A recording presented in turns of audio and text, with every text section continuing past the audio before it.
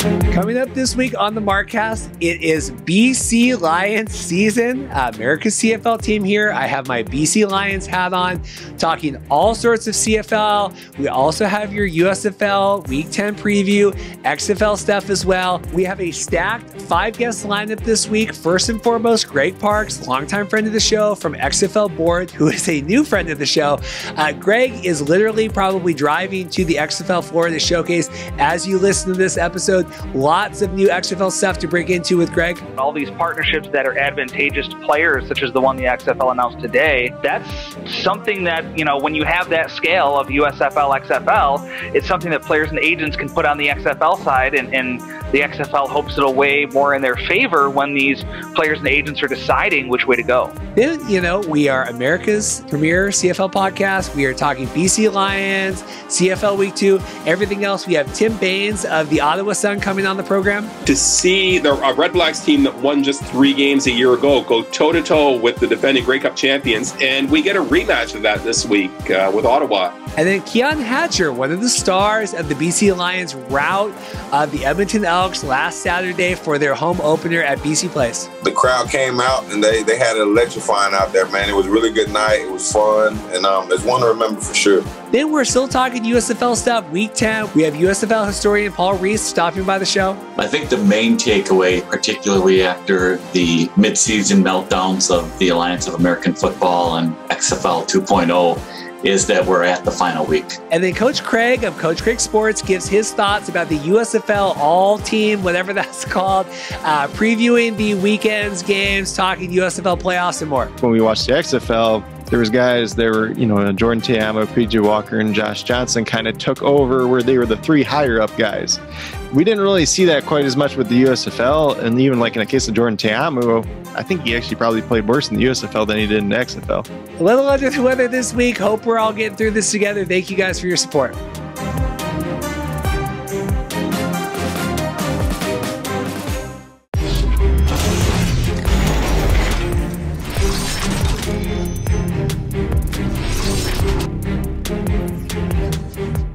Hey guys, welcome to the Markcast. Reed here. Want to thank you so much for coming by today. If you're returning after our big Commissioner Randy Ambrosi interview last week, thank you so much for checking out the episode again. Lots of stuff to get to this week in the world of the CFL, XFL, and USFL. Longtime YouTube listeners will know that I have gotten a new front tooth. I had fallen and broken my front tooth over a year ago. It's been quite the process. I have braces. And I've had a temporary tooth for a long time. This is a new temporary tooth. Should be getting my full grill put back together here, I think in 4 weeks. I think it's the timeline, but I gained a new tooth and then I got a cold sore and I got sick this week. So, it's the best of times. It's the worst of times, but we are getting through everything. 5 guests for you guys today. If you like the work that we're doing here, please make sure and subscribe. We have officially crossed the 2,000 subscriber mark. So that means that at the end of the show today, I will fill you guys in on how to, get your chance to win some of the items. We'll go through the items that we have and then talk about how you can enter to win those. So make sure you check out at the end.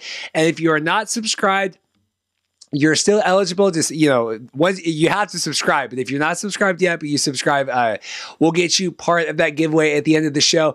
Big guest list today. We have Greg Parks of XFL Board coming on the show. Greg is headed to the XFL Showcase this weekend in Florida. Greg also has lots of thoughts about the OC and, the offensive coordinator, defensive coordinator, and DPPs that were hired by the XFL last week. Greg and I also talk about kind of timeline stuff here, getting into the summer in terms of when should we expect the XFL cities here with the showcases and everything going on. Really appreciate that extended interview with Greg Parks. Really appreciate him coming on. Lots of CFL stuff today. I have my BC hat on, BC Lions hat. It is BC Lions season, I think is what I'm going to call the episode today. Really excited about all of the energy coming out of BC following their big victory, the 59-15 victory against the Edmonton Elks on Saturday at their home opener. A little surprised that the CFL social media didn't highlight that more. I called them out today on Twitter. They have a week 1 recap of all the games, and noticeably absent was the big BC Lions one. So kind of weird there. Talk with Tim about all of that stuff. Tim Baines coming on the show. Tim covers the Ottawa Red Blacks, talking through the Jeremiah Mazzolis of it all. Are they sad?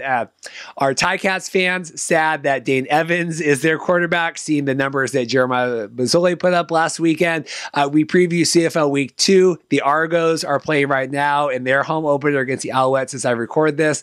Lots of good stuff with Tim. We have Keon Hatcher coming on. Keon is a wide receiver for the BC Lions. Really appreciate Matt getting him involved. Keon was part of the big, obviously victory in BC last week. He is on vacation in Houston at a hotel with his family, and he took the time to come on the show. Really appreciate that. I mean, that's the thing, guys, with these, USFL, CFL, XFL players, taking the time out. He's on vacation on the bye week, doesn't have to do any of that. Really appreciate that. And obviously for Matt Baker, getting all of that scheduled during the BC Lions off week, the bye week when, everyone's kind of out of town. And then we still have USFL stuff. We are approaching week 10 here. Is it the poo-poo weekend? I don't know what to expect this weekend. We have guys now being able to pursue USFL or NFL contracts if they're under USFL contracts, per Aaron Wilson and things we've talked about before. I got in trouble on social media today about that. But are there going to be a lot of guys playing this weekend? Are we resting the starters? What are we doing with that? We have Paul Reeths of USFL Historian coming on. Paul and I do a deep dive. And then we had the USFL, all USFL teams, offense, defense, all of that released today. So Coach Craig of Coach Craig Sports joins me as well to kind of do all of that stuff with the USFL previewing the playoffs, talking week 10 and all of that stuff.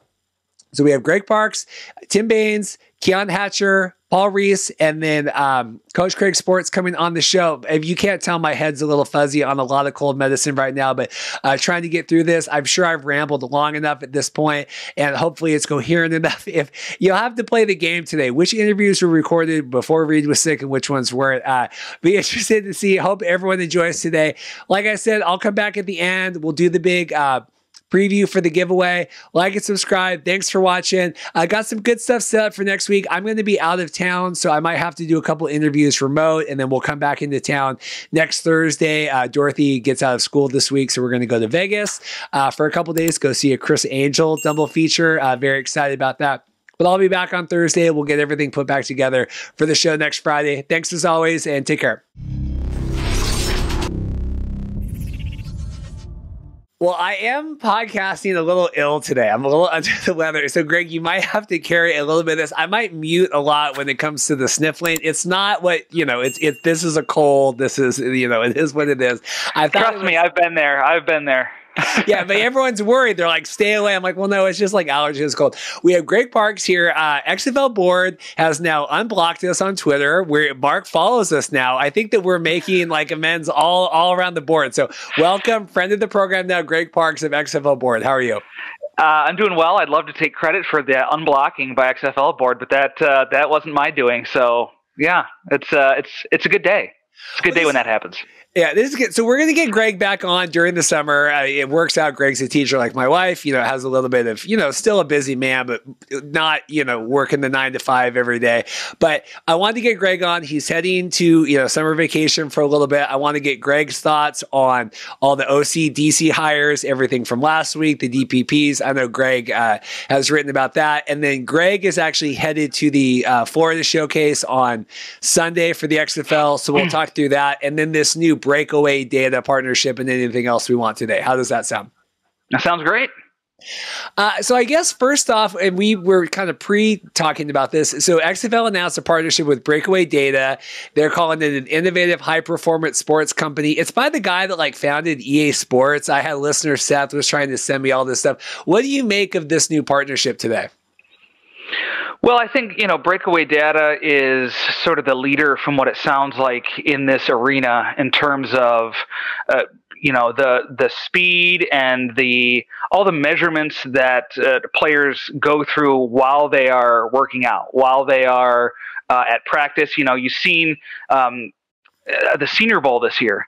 And Pro Football Focus, I think, would post the fastest time of a player, a wide receiver running routes or something like that. And that's the kind of data that I think the this group will be accumulating for the XFL. And, to me, I thought the most interesting thing about it was that this data is going to go to the players. So it's not going to just go to the XFL to sit in a file somewhere. It's not even just going to go to the coaches so that they can see beyond what their eyes tell them about practice, beyond just, how many catches someone had, how many drops someone had at practice. It's going to tell them, who's exerting the most energy at practice and things like that. And it's going to go to the players.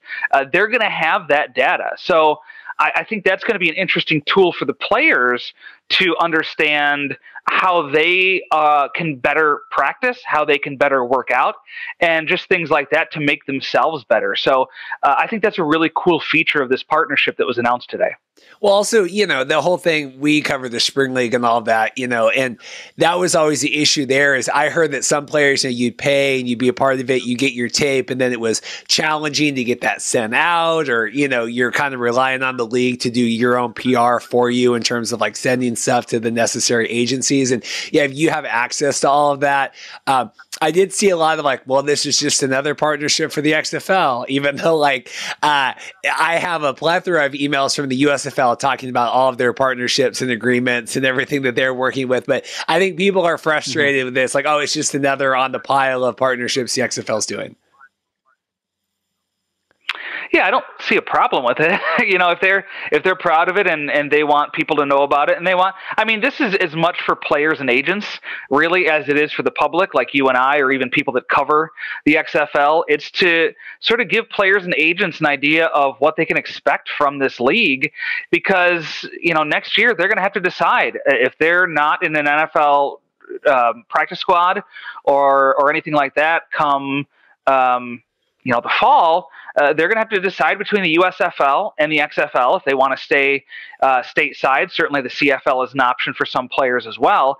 But all of this information that's coming out, all these partnerships that are advantageous to players, such as the one the XFL announced today, that's something that, when you have that scale of USFL, XFL, it's something that players and agents can put on the XFL side, and the XFL hopes it'll weigh more in their favor when these players and agents are deciding which way to go.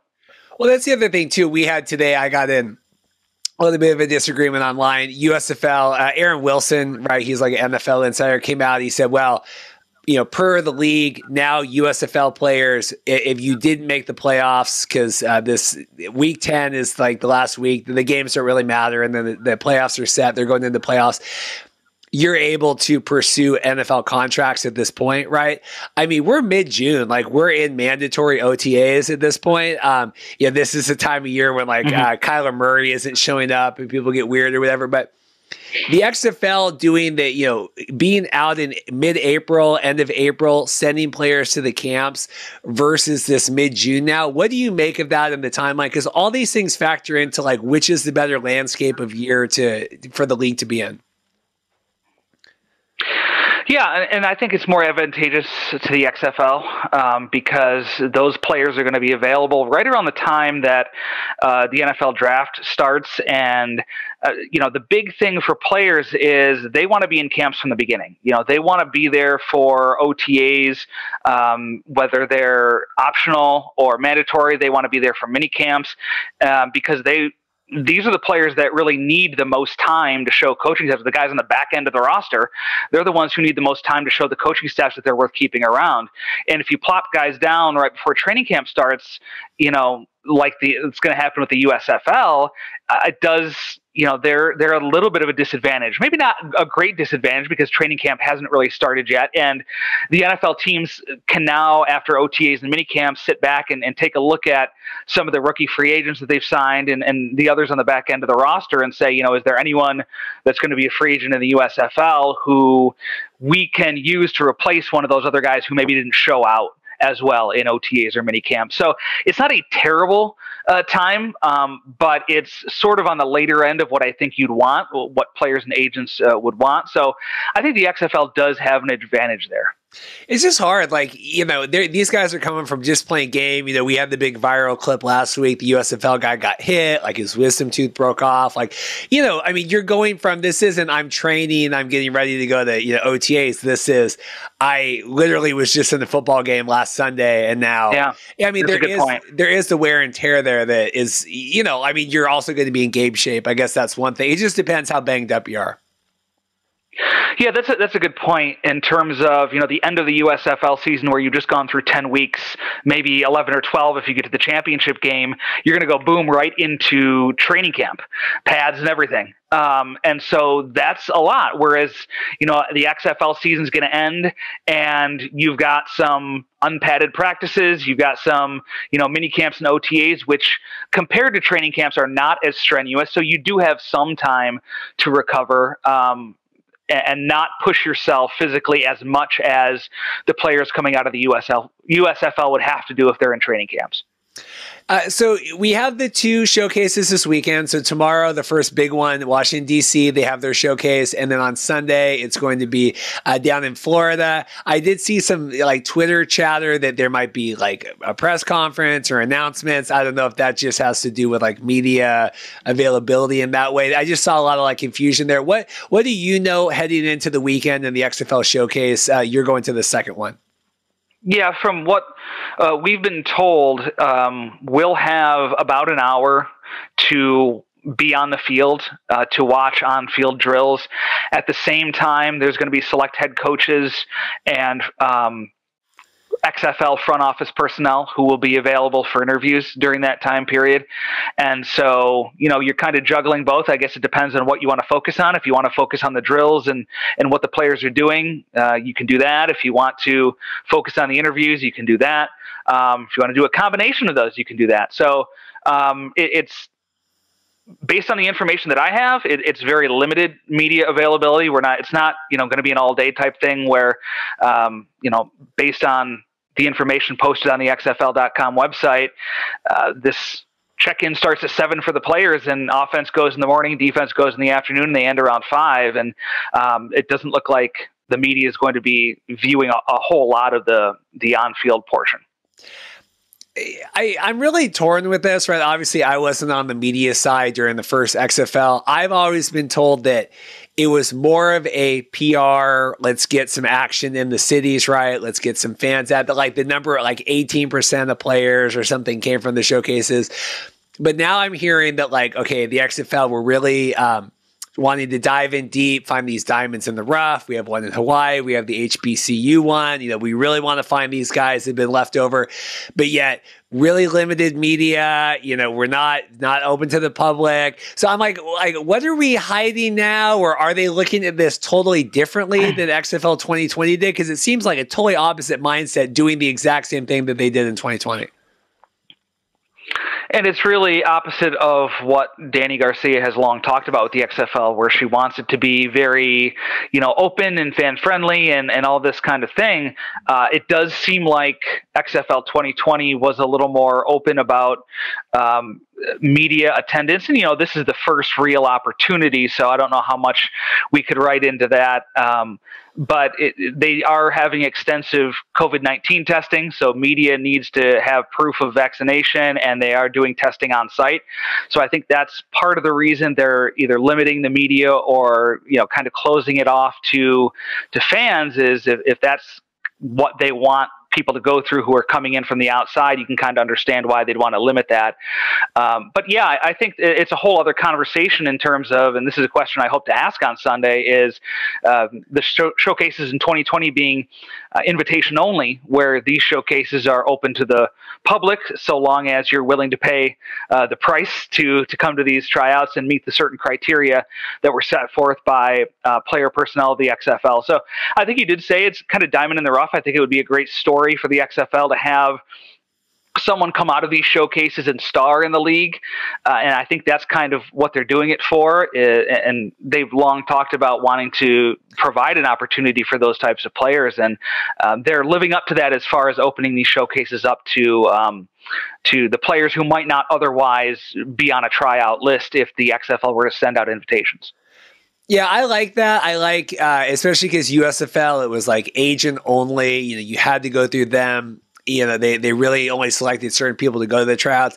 I like the open tryouts, like you said, except like, well, you got to pay to be a part of this. But I mean, that's a lot of effort. You're flying everyone in. I mean, like the Rocks, the Hawaii one, you're going to have people floating, a lot's going into it. So I like that you do have to pay if you're going to be a part of it, but it is, you're opening it up to more than, because not everyone, you can be a good football player and not have an agent associated with you. Yeah. And, again, this goes back to what they want the XFL to be about, is being a place where the dreamers can go to achieve those dreams. And, for folks who've been out of football for 2 or 3 years and are still hungry and are still in shape, this is their opportunity to show out, and I'm sure the league will get some great footage. They'll get some great stories out of these showcases, if nothing else. And who knows, you might find a couple players that will make an impact in the XFL. Certainly, by the sounds of it, the league is going to pound the pavement pretty hard for the players who are cut at the end of NFL training camps, who don't make practice squads. That's where I think they'd like to get most of their draft pool from. But you're going to have players who say, no, I'd rather take my chances and do the tryout circuit during the NFL season and get signed when someone gets injured. And so, you're probably not going to get all the players you want from that. So you got to supplement that for the draft pool with a lot of guys who are going to come from these tryouts. Well, especially if they're going to have, I think it's rumored, I don't know if it's the officially announced, larger rosters just in general anyway from from USFL, which has 45, and now we've expanded with the practice. But I mean, XFL is, like I said, I don't know if it's official or just very rumored official that they're going to be carrying larger rosters, and you just need more guys to fill that. Yeah, I think there was the report that came out, I think it was from ESPN, about the meeting that XFL personnel had with agents, and somebody, 75-man regular season rosters. I was like, wait a minute, that's not right. That's got to be training camp and then pare it down. So something got lost in translation, I think, there when they were communicating the information from the agents, probably, who leaked what the meeting was about. So, even if training camp rosters are that big, that's a pretty sizable training camp roster that you're going to pare down probably to a roster around the size of an NFL regular season roster.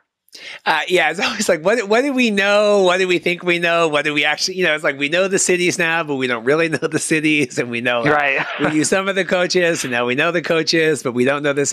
It's always that tricky. That's why, like, when I tell Mike or whoever, like Mike Mitchell, don't tell me anything I'm not supposed to know, because I'm still in, like, I don't even know what stuff I do know what's actually real. So. Right. What's been officially reported, what hasn't. I mean, it all muddies together at some points.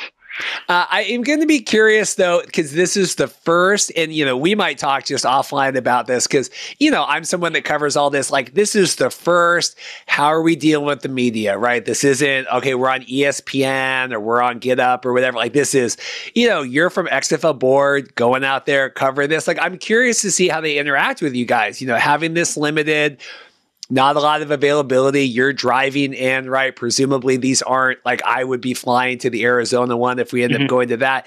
So I'm just curious how they end up interacting with people. I was telling you before we recorded, weirdness I had with the media distribution list and getting on and then getting off and getting back on because of, we only have a finite number of slots per each affiliate. I mean, I don't know. Maybe it's growing pains, but this is your first kind of exposure to all of this. And just how do they treat you guys? Do they treat you like actual journalists, which we are, and I think we need to champion that in the alt football world? Or is it like, oh, hey guys, like you're also here too? Yeah, I think you nailed it. It's the first opportunity, not only for us to make an impression, but really it's the first opportunity for the XFL PR people and, whether they've hired an outside firm to handle it, to really get their arms around how to handle something like this. So, there's going to be growing pains. There's going to be bumps in the road. I expect that to happen, but from an XFL media point of view, all I can do is act as professional as I can, and hopefully they see that, they take notice of that, and they recognize that going forward. Yeah, because I really mean that. I think we just as an alt football society need to champion our own media just as much as everyone else. There's this stuff's coming out with the cities now or with the teams, and it's like we've known these things for 6 months or 4 months or whatever, and then Kevin Seifert, and he's been on the show, he's a friend, but like Kevin Seifert writes a story like, okay, well now that's gospel. Now it's like, well no, like we can champion and build up our own affiliates and the own like I said, XFL Board and even Newsroom to the extent and News Hub. Like I just think we need to do a better job of like accepting, the journalism that we're doing as well, because I think we do just as good a job.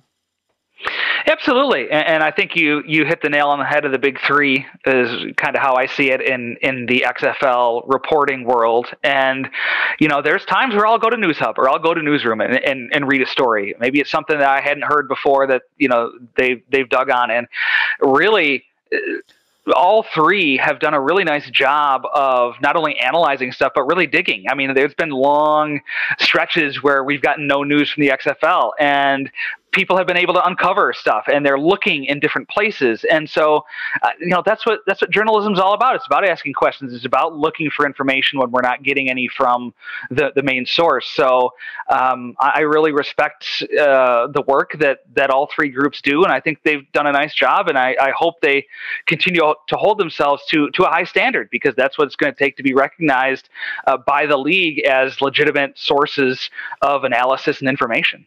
Yeah, I just don't want. I've lived through this with the USFL, and like we're only this preferential treatment of all this. I get really tired of it, and I know it's the chip on my shoulder that I go with, because obviously this is what we do. But it's really hard when like. There's preferential treatment. It's like let's spread the wealth here a little bit. I think everyone's doing valid work, and I think that getting scoops or giving information or whatever. I don't know. It's my chip, but I hope. We'll see. And maybe the XFL will be just as bad as the Spring League was, and we'll have to basically beg to get player interviews. I guess we'll find out soon. So, yeah, I hope it doesn't come to that. I'm like, can I please get Cole Boozer on? I'm like, I have Cole. I would go with the Spring League people. I'm like, I am DMing Cole Boozer right now. He is in his hotel room. I'm like, can you please just hop on the Zoom call for 10 minutes? Like, well, I don't really know about that. That's it. To me, I don't understand, because a group like the Spring League, you would think that they would want to reach out to anyone who would cover them. Like, what was the hesitation? I just don't understand it from their point of view. No. So we have the we're filling out the teams here, right? We know all the coaches. They're not, I think I said last week, it's not like, it's not, the Seattle team, whatever. It's very much like Survivor right now, right? We have like Anthony Beck's tribe, like who's on the Anthony Beck's team, who's with. And it's made things very, very strange when putting out press releases when they can't say what city these guys are going to be coaching, and it's very odd. What are you noticing on that? Just the way that not only when the head coaches were announced, but especially when the assistant coaches were announced, and they had to say Reggie Barlow's team is going to be, it's just like, it's the phrasing. They have to really be weird about it, because they don't have, it's not the normal operations to do that. Usually by now, if you're hiring coaches, you have the city first and then you hire the coaches. I mean, that's the normal order of things as we've seen throughout sports history. And, now we have coaches for teams that don't exist yet. And so it's caused the league to have to sort of do some bending over and odd phrasing just to send out press releases of this news. It is, I will say, because we're having the showcases, right? The OCs and desert coordinators, they're all going to be there, right? So that's why we got to announce this ahead of time, because June Jones is going to be walking around and people, oh, that's June Jones there. What's he doing, hanging out with Jim Haslett? But that's why this June 1st, and they had the Randy Krakauer St. Louis thing. That's why that made so much sense to me, because I'm like, it's June 1. Let's get the teams out there. Then we'll do this announcement here in the middle of June, and then we'll do showcases. That it just makes sense.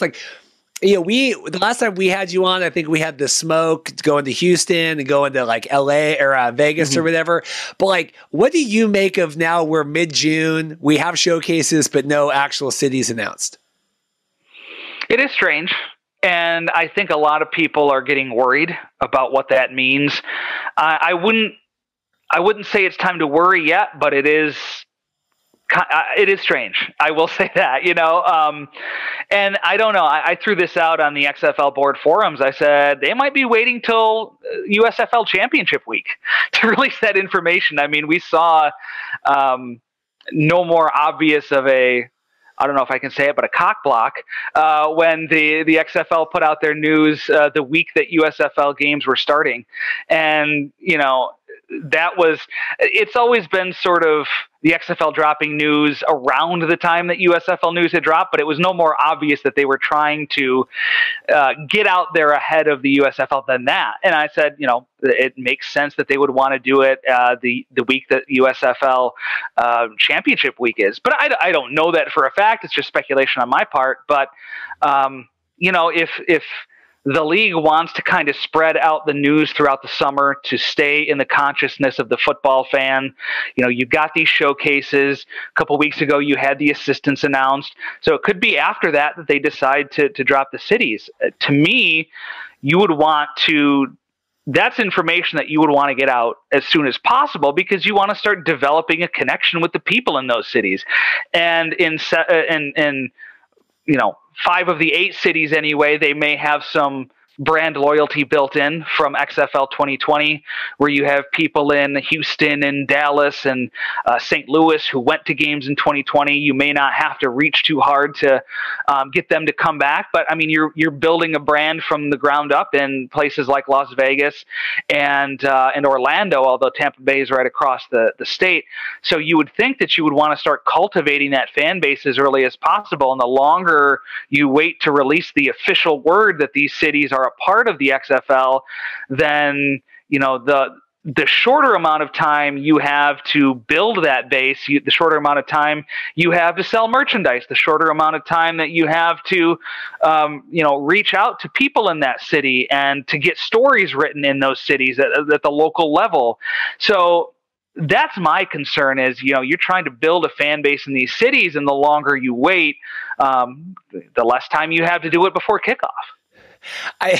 Because we go week to week here, and sometimes I kind of lose track. I mean, we're mid-June. Like, if the next 4 weeks of my life, if they're like, hey, we're waiting for after showcases now, like, this is all we're doing, because they're very one-minded, right? Like, Black Adam trailer comes out, like, we can't do anything else, or like whatever, New Terramana. Also, they discontinued Zoa Original and Sugar Free this week. I don't know if anyone else is a Zoa drinker, but that was probably the biggest travesty for me. But if we got to go the next 4 or 5 weeks, I can only do so much here to put together a compelling show to talk about. It really is getting to scary levels there where, if we get the XFL whatever shirts like we saw on the shop, and then they took them down. Like, if all we're getting is cities, and then we're coming out in November or whatever and saying team names, I'm really scared here for the next 6 months of our news cycle, because we're 6.5 months out from kickoff.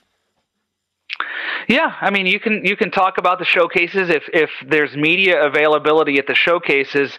Hopefully, good questions are being asked and answers are being given that maybe we can talk about.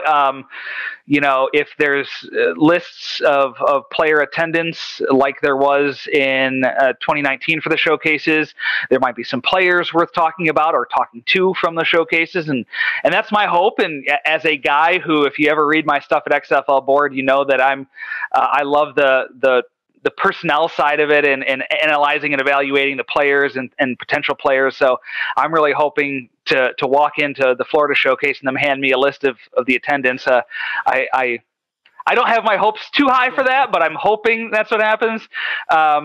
Just so I can kind of go back and sit in my bunker and do some scouting of some of these guys and write some stories about these guys. But I think, I hate to break it to you, but it wouldn't surprise me if it was after the showcases when they finally revealed the cities. And as you mentioned, the leak that was on XFL Shop had just the cities on the shirts, and that's what XFL 2019 did. They announced the cities well ahead of the nicknames and the logos and everything like that. So hopefully they have everything. They're just waiting for the right time to reveal. Hopefully it's not a situation where they don't have things lined up, whether it's they don't have the lease agreements, whether it's they don't have, whatever else it goes into agreeing to play in a city.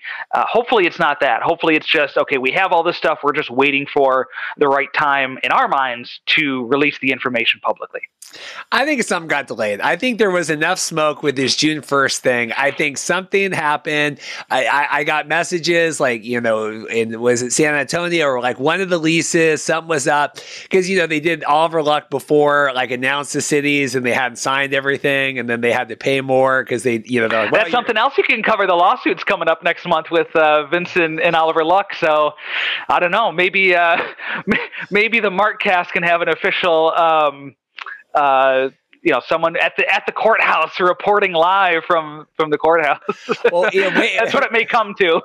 Your boss, Wade Keller, was, I was there every day in New York for the steroid trial. Yep. I was there. I don't think he'll be there for this one. But I was going to say, and before I got sick, I was going to start off today, and I was going to say, how glad do you think that the XFL is that they're no longer involved with Vince McMahon now that he's facing, where did this $3 million, what was this paying off for, this $3 million to a former employee?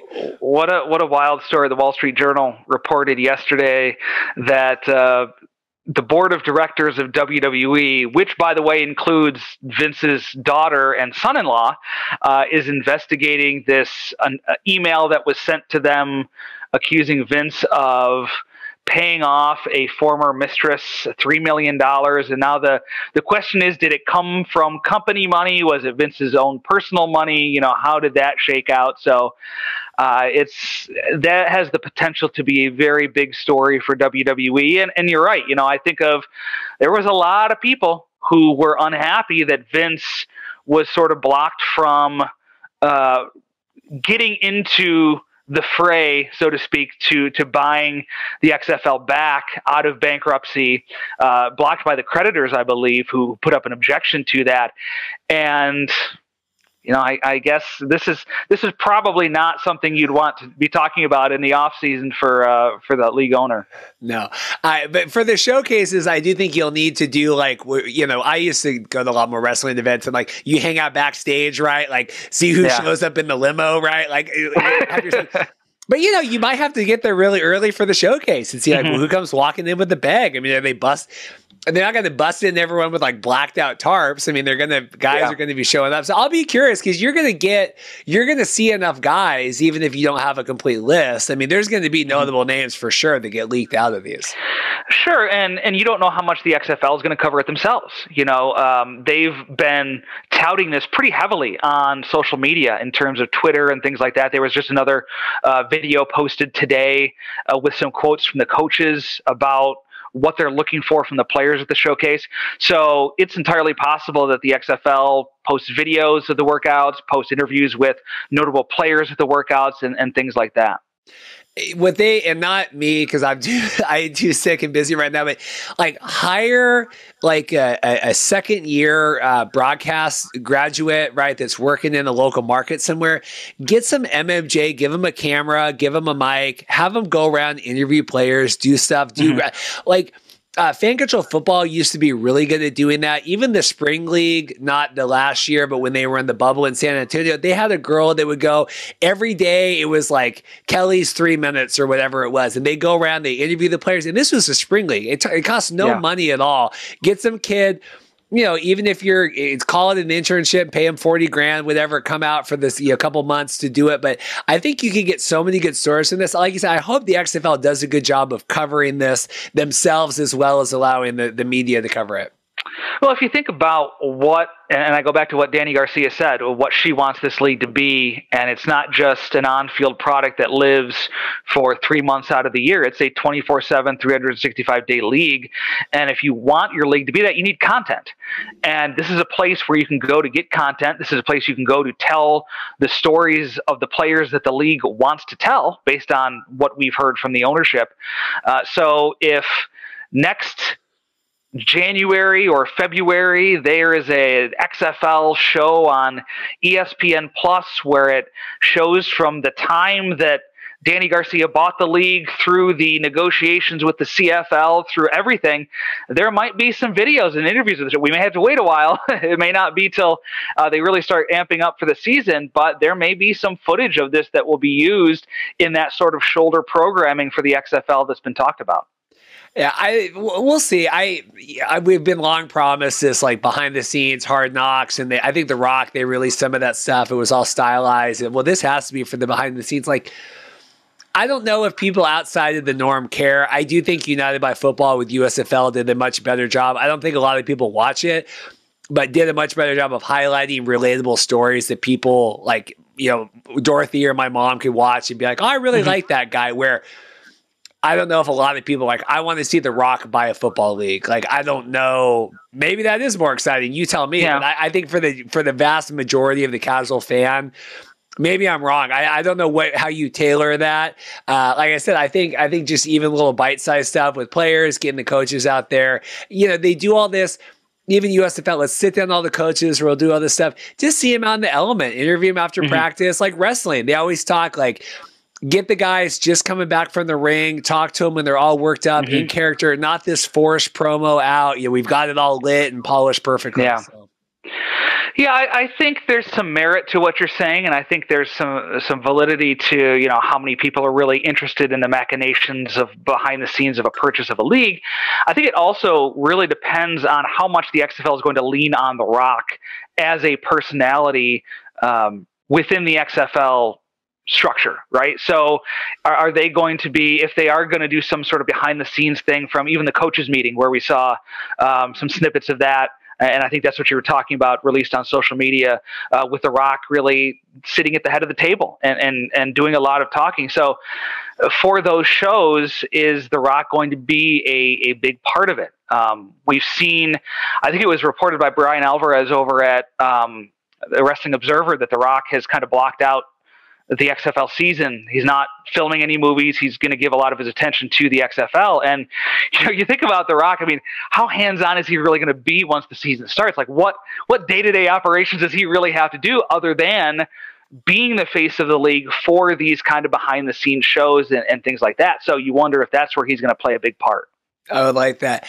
Before I let you go, since we're going to talk about this and then we got sidetracked, but like major takeaways you had from the coordinator hires, defensive coordinator, the DPPs. I know some of the guys returned. You know, we have Jamie Elizondo coming back, the Hayes brothers. You know, obviously this stuff came out last week, but I know that you're going to have thoughts on people standouts and stuff for you. Yeah, I did a column on XFL Board where I kind of ranked how strong I thought the combination of the head coach, coordinators, and director of player personnel for each team was. Kind of gave some background on some of them and any kind of relationships that I saw that these folks had previously. I think it's very similar to the head coaching hires, where there is a very strong mix of experience and not so experienced. I was really pleased about the directors of player personnel. XFL 2020 had put together a really strong list, and I thought this was a strong list. You know, it wasn't guys who had been low-level scouts in the NFL or guys who had, you know, gotten coffee for people in front offices in the NFL. I mean, these were directors of pro personnel, directors of college scouting. I mean, they all have extensive top-level scouting experience in the NFL. Some of it's quite a while ago, but it's all still very relevant to the position they're holding within the XFL today. As far as the assistant coaches, again, it's that mix, right? It's that mix of new and old. It's that mix of experience and inexperience. I loved that Jonathan Hayes and June Jones are back. I thought they were two of the strongest coaches from XFL 2020. You know, back as coordinators, would have loved to see them back as head coaches, but you know, it is what it is. Jones being back and obviously having led one of the strongest offenses of XFL 2020, which is a good sign. And one of his proteges, AJ Smith, is going to be offensive coordinator as well. So you can expect two teams with that kind of style of offense, which is going to be fun to watch. And I think the other thing that stood out to me is not only the diversity, you know, a lot of African-American presence both in the front office and in the coordinator spot, which should not be a surprise. But also, you know, I think we looked at the Terrell Buckleys and the Anthony Becks and the more inexperienced coaches, and who were they going to surround themselves with? Were they going to surround themselves with experienced coaches to offset their relative inexperience in the coaching world? And I think, a lot of them did that. Terrell Buckley brought some guys back from the past. Rod Woodson, we don't really know yet. That's a blank space there, although he has Joey Clinkscales as his DPP, who's experienced at the NFL level. Hines Ward has two very experienced assistants in Elizondo and Jim Herman. They were both coordinators in XFL 2020. And then you have Anthony Becht, who has probably the least coaching experience of anyone. 7 weeks of experience as tight ends coach of the Fleet in the AAF. And here he brings on Bruce Gradkowski, who has experience as a high school coach, and that's it, as his offensive coordinator. And Donnie Abraham, former NFL player, as his defensive coordinator, who has very limited coaching experience, certainly not at the coordinator level at college or pros. So that's going to be really interesting to watch is how they are able to meld together. And I think the one thing I'll say that has kind of, the curtain's kind of opened for me is when the head coaches were first announced, you saw the mix, and you saw, okay, yeah, obviously they wanted a mix of old and young. But the more you dug into it, and even you saw how they were presented by the XFL social media team, it was all players, the inexperienced head coaches were all players who had played a decade in the NFL, who had been to Super Bowls, who had been to Pro Bowls, who had been in the Hall of Fame. These are not just 3-year players who they're giving an opportunity to. These are players who, on day one, even though they don't have that coaching experience, are going to command respect from their players based on the credentials they'd attained in the NFL. So I think that was a conscious decision by the XFL, not just to hire maybe younger coaches or coaches that did not have head coach or even coordinator experience as their head coaches, but to bring guys in who were decorated NFL players. Well, it's like, it's like WWE, if I haven't held the heavyweight title belt yet, but, 16-time Intercontinental champion, 3-time European champion, I got the hardcore title a couple times, but adding that in, I totally know what you mean. And presenting them, it's like the Paul Heyman, right? Like, let's emphasize the strengths. Let's hide the weaknesses, right? Like, let's not talk about Anthony Becht not having the most coaching. Anthony Becht tweeted that video out, from his car. Hey, this is what I'm looking for in the showcases. I want people to man up. XFL retweets that. That wasn't some studio spotlight thing. That was just him in his car recording that. I thought that was a great look. Let's get these guys out here and position him as someone that wants respect and commands it, Absolutely. He's been one of the most active head coaches on social media, and it's been great to see. Obviously he's taken this seriously. There was a news clip of him. I don't know what news station it was from, but had interviewed him about, being an XFL head coach, and you see him in his office, already going through clips of players and things like that. So, I mean, it's starting already, even though the showcases haven't taken place. We've seen at least one player announced as being invited to the XFL draft pool. So even though we haven't had the showcases, even though we're still in training camp mode for the NFL, there are players that the XFL has their eye on, and the scouting has already begun. Yeah, I think it's good. Just to round out, I think June Jones, Elizondo, even Bob Stoops, with how much this new XFL wants to not look like the old XFL, I think I'd be honored to be back as an OC at this point. I mean, look at, it's kind of like, well, who makes it? Okay, we like Dean Blandino. Okay, we don't like Sam Schwartzstein. Okay, we like Bob Stoops. He can be a head coach, but, June Jones can only be an OC. It's weird how they delineate that, but I would just be happy to be back at this point. And I did think it was interesting when they sent out the release, they did note what coaches were returning from 2020. And for a league that has not had a lot of interest, it seems, in connecting with that league, I thought it was interesting that they made a note of that on the press release. It's still the damnedest thing to me, where it's like I'm buying the house and then we're repainting and knocking down everything. Like, I don't even want it to look like the old house, but it's like, well, then why? It's very weird. We'll see how it all goes out. I still have a feeling that a lot of people are not going to be happy, especially when we get team names and stuff whenever that comes out. Nobody's ever happy when the team names come out. I mean, come on. There's always people complaining. It happens professionally all the time. You know, whenever there's a new logo released, whenever there's a new team name, people hate change, and that's what it stems from. Did you see the Eagles' new logo today that looks just like the XFL logo, but just Eagles written out? Like, it's super minimalistic. Yeah, and just another change. It is. Anything else before I let you go? This has been extended. I appreciate your time.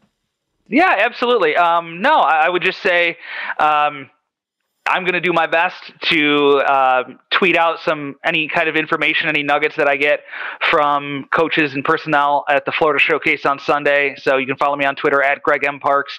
Certainly, I'm going to have continuing stories up on XFL Board. So go there to follow whatever stories I write coming out of Sunday. And obviously, the showcases start on Friday, and we're hopefully going to get some information. Hopefully there's some media there to interview maybe coaches and personnel there, and maybe we'll get some answers to some questions we have there. So be on the lookout for that on Twitter as well.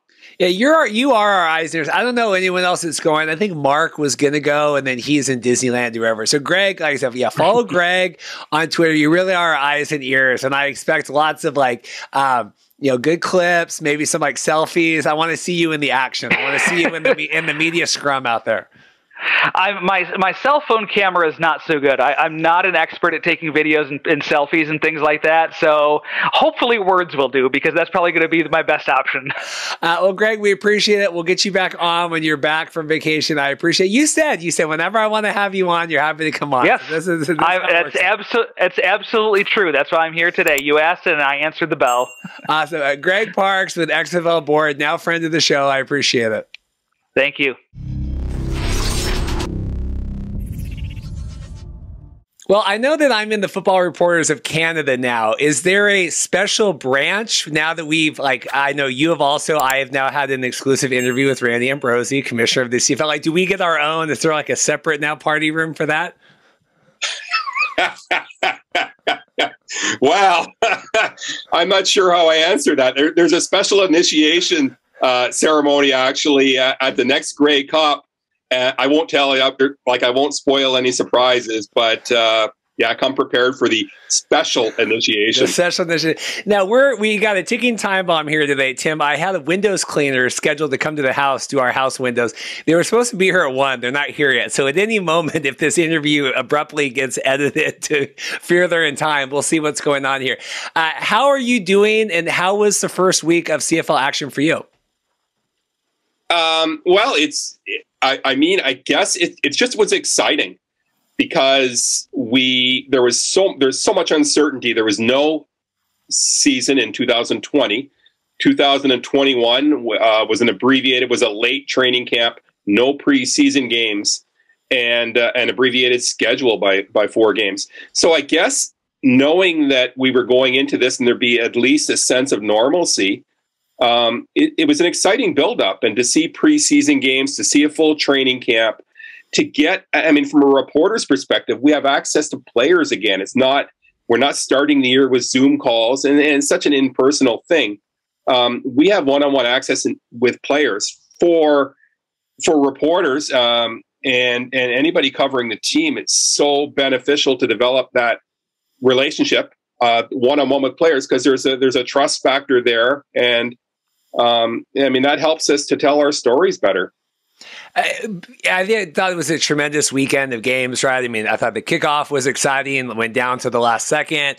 I watched I missed the Red Blacks and Winnipeg game. I was working. I had my phone on at the wedding I was filming, watching BC absolutely just wipe the floor with Edmonton. That truly was the highlight of my weekend. What did you think of just the quality of play? High scoring, lots of big games, lots of big, big plays and everything else.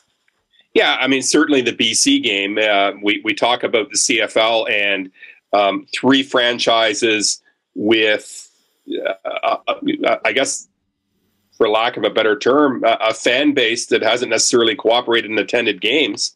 BC would be one of the concerns. And to see 34,000 people in the stands, and it helped by a One Republic concert before the game. But when you're going to do that, when you're going to get 34,000 in the people in the stands, you better deliver on the field. It's one thing to go have a great entertainment package, and I'm sure they had $5 beer, they had cheaper beer, and they had food was probably a great price, and they had a great concert. But if you're going to get the people there, because a lot of those people were first timers or people who haven't gone to a game in a while, then the perfect scenario is you deliver like they did. What a tremendous effort, Canadian quarterback, and for those of us in Canada, it's been a long time since there's been an impact Canadian quarterback. They're Americans, and to see Nathan Rourke go in and have an outstanding game, certainly good to see. And overall, you look at there were a lot of good games, low scoring. Hamilton and Saskatchewan, a defensive battle. Ottawa, I think, from the perspective of a lot of people who watched the game, Ottawa outplayed Winnipeg on both offense and defense. And at worst, it was a soft, and they probably won special teams too, and still managed to lose the game 19-17. So to see the Red Blacks team that won just 3 games a year ago go toe-to-toe with the defending Grey Cup champions, a team, I think, that had won 19 of its past 20 home games. Ottawa went toe-to-toe with them and was probably a better team. And we get a rematch of that this week with Ottawa opening its home schedule. Yeah, we'll touch down on Ottawa because obviously that's your big, obviously the team that you cover primarily. But thoughts on, to wrap up on the BC stuff, because I'm curious your thoughts. I was terrified I was going to turn it on and it was going to be like, 3-6 or whatever, or, BC was going to be down huge. I saw, our friend Dave Naylor tweet this week, like, well, this is why we need 10 teams, because here we have the big excitement with BC. Immediately we go into a bye week, right? Week off, back, week 3. What are your thoughts on that? I mean, obviously not the 10 teams and all that, but BC being able to continue this momentum now that they have going. Yeah, I mean, forget the momentum BC. It's 9 is an odd number to have, and they're forced to have 3 bye weeks because of it. Certainly, they could get the schedule condensed a little bit. They could maybe start a little earlier, and if the goal is to play a Grey Cup earlier, either end of October or early November, they could accomplish that. And they've teams that have been talked about. We've talked about Halifax. We've talked about the East Coast. And we've heard in the past, we've heard Quebec City mentioned as well. And I'm fully supportive of either location because my 2 favorite my 2 favorite visiting or cities to visit in the CFL, Montreal and Vancouver, and Quebec City and Halifax would move right up the list because they're 2 of my other favorite cities in Canada. So I'm fully supportive. I think we go to 11 teams and go with the odd number again, just so we can get Quebec City and Halifax in the league.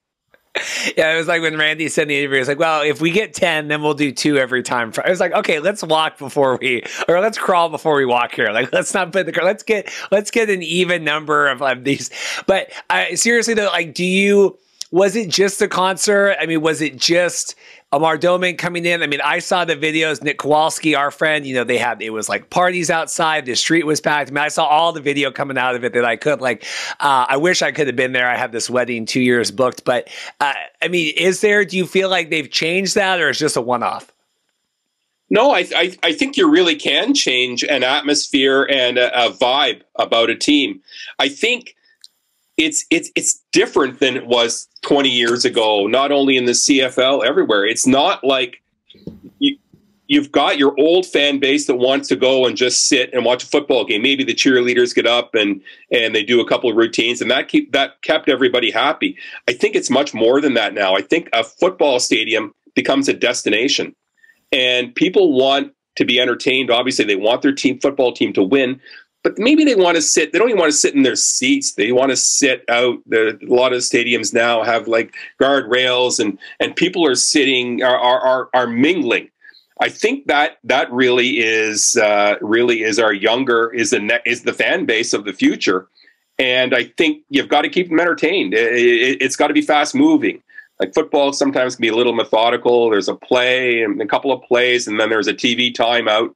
I think you really have to keep things moving, and you've got to get that kind of a vibe inside the stadium. And by the looks of it, BC really did manage to accomplish that. And if you've got people going to a game for the first time or haven't been to a game in a long time, they had to be impressed. Like, what more could you ask for? You're being entertained, and your football team put on a hell of an effort and won the game. So I think, will they have 34,000 people the next game?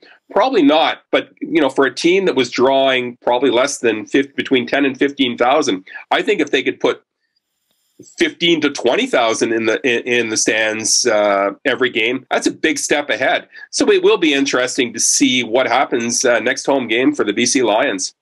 They kept showing that they have the sweet cam. They kept showing the Mar, a friend of the show now, Mar Doman. Like, I just thought, man, he had to just been like grinning ear to ear, because it was like, there was a lot of unknowns, right? And this isn't like booking wrestling. We watch wrestling, and that's what killed me forever. Is I'm like, Vince McMahon, like, you can control the outcome of every match. Like, the crowd should go home happy every time, right? Like, why is Roman Reigns winning for the 6th WrestleMania, right? We can control this.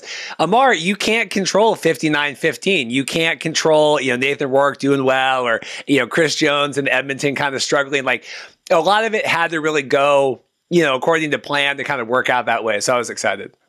You mentioned Chris Jones. I'm thinking of wrestling. Like, Chris Jones would be that villainous manager. Like, he'd be like a modern day Bobby the Brain Heenan, like, kind of brainstorming and being that heel behind the scenes. Yeah, he would never be a face. He was talking to the attendance. I saw someone posted today on our CFL chatter group on Facebook. They're talking the Argos home opener this weekend. They're giving out like 1,500 hats, right, to the first. The Blue Jays are giving out like 15,000 jerseys. And they're like, if you want to talk about like the expectations of crowds and the numbers, I just thought that was interesting. I mean, obviously Argos would kill to have 15,000 people there, but it is always funny when I think they had the alternative shirt night or whatever last year, and Toronto had like, oh, we're giving out 20,000 shirts or something. I'm like, you guys are never giving out that many shirts here. Yeah, I mean, it's unfortunate. I grew up an Argo fan, so I mean, I always hope for the team to have success. And I mean, I grew up in an era where they played in Exhibition Stadium along the water, and they were drawing 30 to 40,000 people. Like, imagine that. That was pre-Blue Jays, pre-Raptors. So the entertainment dollar was not being as spread around.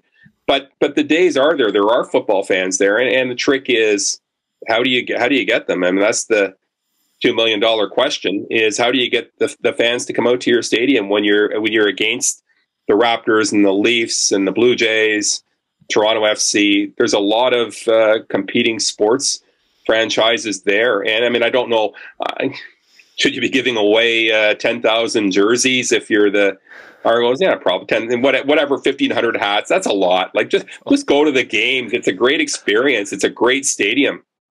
It's like USFL does that right now, right? Because I'm sure you've heard the whole Birmingham and there's no fans. Yeah, they're like giving out beach towels and stuff. I'm like, I would just save that money. Like, at this point, like, I don't think you're getting one extra person because of the beach towel. Like, everyone that's going is getting a grade. They're like, oh, this is awesome. But I don't think you're attracting one more fan because they're like, oh, I got to get my USFL beach towel today.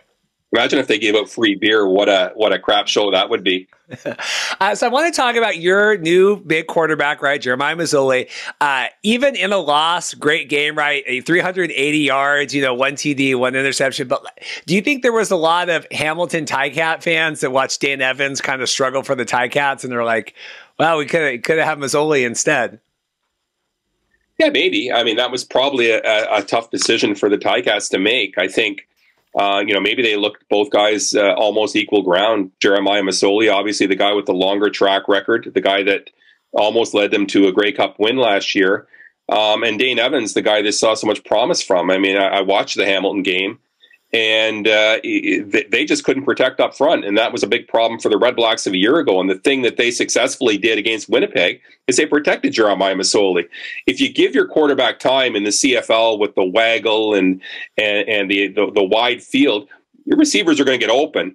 But it just starts with what's up front. And if your offensive line can, Red Blacks gave up the most sacks in the league last year. If your offensive line can protect your quarterback, almost, I'm not going to say it doesn't matter who it is, but Jeremiah Masoli had some time to throw the ball, and he was right on top of his game. So were there Hamilton fans second guessing and saying, why do we keep Dane and not Jeremiah? I'm not sure even Jeremiah would have had a great amount of success given kind of the onslaught that Dane Evans was facing. You said at the top you thought that, went up against the league best Winnipeg, right? Held their own even in loss. Do you think there's a lot there? You see a lot of promise here that they can continue to build on? I mean, obviously a low 4 coming off of last year, but nonetheless. I do see promise. I think maybe they caught the Bombers, I don't think played their best game. So you could say, well, Winnipeg didn't play very well. Ottawa played well and still didn't win. And you're probably right. So I would expect to see Winnipeg getting Jackson Jeffcoat, who's a difference maker at defensive end, back this week.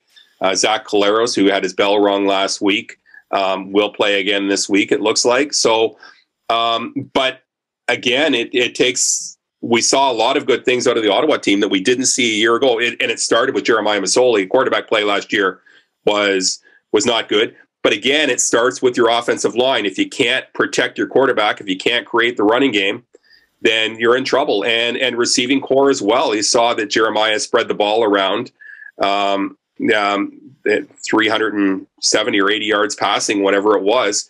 A really, really good effort on offense. And again, I think their defense played really well, really shut down kind of the calling card of the Blue Bombers, which is the running game. Ottawa took that away from them. And if they can take the running game away, force them to pass the ball. It's not their strength. They would rather run the ball right down your throat. So if you take that run game away from them and force them to go to the air, I think you've got a chance. And maybe they're 1-1 after this week. I thought a lot was made. I saw a lot was made that Collaros, right, got banged up. Cody Fajardo did as well. Like they didn't pull Cody, or they didn't do all. They said maybe that was a miss. Like thoughts on that and kind of protecting such a quarterback. I mean, football in general, quarterback driven, but especially the CFL. Yeah, they've got spotters, and I mean it's a pretty ballsy decision to pull Zach Collaros from the game. When they're on their final drive, driving to win the football game, and a spotter sees him, whatever the sign was, whether he took a step the wrong way or whatever it was that they saw, pulled him. And in retrospect, I think they probably wish they had pulled Cody Fajardo as well. I'm all for protecting quarterbacks. We know about head injuries. We know about long-term impact, and better to be safe than to be sorry in situations like that. How do you think the Rough Riders did? I mean, obviously, beat Hamilton, but they were predicted like number 2 in the West. I saw a lot. I mean, Winnipeg and then them. Do you think they came out firing? Yeah, I think that. I mean, that game was really a battle of defenses. Both defenses so good, and then Saskatchewan got the offense going a little bit late. But I think it's going to be interesting in both divisions. I think. Edmonton's got Edmonton better play a heck of a lot better than it did, or they're going to again be the worst football team in the CFL. And I guess the only good thing about that is you get the number 1 draft pick if you're really bad. But Saskatchewan is a good football team. But then again, so is Calgary and BC. If you look at week 1, BC's got to be much improved. They've got a great receiving core.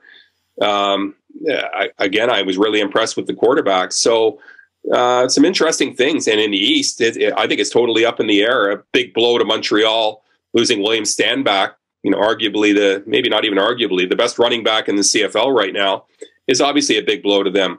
But if Ottawa can go toe-to-toe with the top teams, they got a bye week next week, and then they get BC and then Regina. So we'll see how they come out of that. And we could have some interesting races, right, maybe not 1 through 5 in the West and 1 through 4 in the East, but there should be some good divisional races this year, I would expect. Talking about BC still, go back to that. I'm in BC Lions season today. I did post on my Twitter this week. I said, did the week 1 performance is that enough to sway? Like, are we in on, because they were ranked, them and Edmonton 4 or 5 in the West. 70%, I mean, I know I'm probably BC Lions heavy Twitter account, but 70% of people said that they now feel, much better, significantly better, right? All in on the BC Lions this season. Was that enough in week 1, or is Edmonton just that bad? I wouldn't have guessed Edmonton was that bad. I wouldn't have last year either. And they did turn out to be, what we see on paper, sometimes it doesn't bear out over the course of a season. I was sitting beside, no names, but an acquaintance looked at the Edmonton roster and basically was just shrugged the shoulders. It was like, so I'm not sure the expectations from the outside of the Edmonton Elks are that high right now. And the BC Lions, hey, we're 1 game in. We got 17 to go. It's a long season, and you can't dwell on any one game. You've got to focus on the next one, and you got to win an awful lot of football games. One's not going to cut it. It's weird though. So, cause it's like only been positive out of Edmonton, but is that like, is Victor Cui, is he just like smoke screening that this is still kind of the same bad team as last year with the new coach? Maybe it's not a bad team. They weren't very good in week 1. Victor Cui's done a lot of great things. I'm a big fan. A positive addition to the CFL. But I don't know that he's necessarily a football guy either. I'm not sure that if he's evaluating his team as being, we're going to be really good. Well, let's wait and see. Chris Jones, you got to think that, he's had success really wherever he's gone. So maybe we better give Chris Jones some time, and maybe the Elks aren't as bad as they showed in week 1. But it's like I was talking the Amar Doman thing, right? I can only promote the team that I have, right? Like Amar can only sell out. I mean, he's not making the roster moves there. It's the same with Victor, right? Like I can only publicize, he's out there painting the field. I mean, there's a lot of good things there to build that goodwill. But yeah, if the team is still a stinker, it's interesting that we basically have 2 of the most forefront thinking kind of team owners or figureheads right now. And it's like, I got the hand I'm dealt. It's like with me, with my video company. I can only make myself so good of a videographer. I can promote, right? Or like podcasting. I can only be as good as I am. I have to, we all have limitations in the world. And again, I guess that's why we play the games. I mean, it's easy to look at week 1 and say this team is really good or that team is really bad. It's 1 of 18.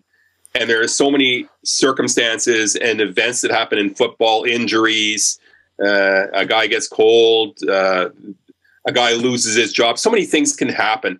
It's just tough to evaluate. It's tough to say the Edmonton Elks are the worst team in the CFL, and all of a sudden the BC Lions are the best team because they beat them by 30 points or 40 points or whatever it was. A lot of points. Let's wait. It was a lot of points. I'm not sure I can count that high. You don't often see butt whoopings. I was going to use another word, but you don't really see that happen too often. We see high scoring games. Don't often see a team lose by 40 points. A couple more, I'll let you get out of here. I appreciate your time. The opener, don't tell Danny Austin, but Bo Levi Mitchell did not play great, right? In the home opener, struggled a little bit. Vernon Adams, friend of the show, also struggled. Like, even with Bo, Alouettes, barely lost. I mean, close game at the end. What team surprised you more with that moving forward? Because we always talk about Calgary being good, but they didn't look great. Yeah, I'm afraid of whatever I say. Danny might shed a tear. He's a very sensitive fellow, social media sensitive. I mean, I don't know. Again, it's just really early to sort of talk about surprises or disappointments or success stories. It's just so early. So I hate to. I'll just shrug my shoulders and I don't know. Is that a good answer? I don't know. No, but I mean, a lot's been made in the off season, and Bo had the broken foot or broken ankle, whatever. Right. Danny has all this time. Danny is pulling out the schematics of like the doctor's printouts, but Bo had that and the shoulder injury, all that. Here he comes back. He gets a Charlie horse. He's in the walking boot. Now he's out. We have Jake Mayer waiting in the wings that played really, really well. At what point is it like? I get that Bo's the star and he's got all the tattoos and he's cool, but I don't know. Are we trying to force Bo Levi to be something that maybe he's done? Well, the legacy that Bo has, I guess we have to give him the benefit of the doubt. But he's got competition is good. He's got another quarterback nipping at his heels, another quarterback who may be a star in the CFL one day soon. It's good to have that backup, and I think Bo's got to be feeling a little bit of heat. Job security wise, they're going to give him the benefit of the doubt because of what he's done in the CFL. But it's good to have a plan B. Yeah. I'm going to end it with that. I'm just going to say it's good to have a plan B. Now, if Danny Austin is crying because, plan B might happen, then what can I say? It's almost like our Danny and Bo, but Danny's always so weird because he's like, I'm not a fan of these teams. Because when Calgary, when the Kraken drafted, we took one of the Calgary guys and I was like, welfare check on Danny Austin. He's like, well, I'm not really a fan of these teams. I just cover them. But yet he loves Bo Levi Mitchell. It's very weird. It's a disconnect there. You need to pick one side or the other. Danny is the biggest fan amongst anybody who covers the CFL. There's fanboy. Danny the fanboy. Now Danny's a great reporter, but I think he's close to the situation, and there's empathy, I think, for and certainly an appreciation for the players on that team. There's nothing wrong with that. There's nothing wrong with that. Moving forward, any final thoughts? Right, this will air after Montreal says they're going to kill Toronto. That seems kind of violent. But moving into the season after the Thursday game, any other big thoughts, storylines that you're tracking on your reporter's notepad? Reporter's notepad is so passé. It's like we record things, and I don't know. You're the one that couldn't log into the Zoom, so I'm just The funny thing about reporter's notepad is, as I've gotten older, I can understand my writing even less. So if I have to rely totally on the notepad, it's like I have no idea what I just wrote. It's like a doctor, except at least a doctor knows what short forms. I look at my notes, it's like, oh no, I have no idea what that says. But I'm losing it. That's good. Looking late in the day for you. This is close to Tim's happy hour. You're recording late in the day. I appreciate it. I'm getting old. It's now almost nap time. I finish my writing and maybe go for a sleep. Maybe dinner and then a nap, or nap and then dinner.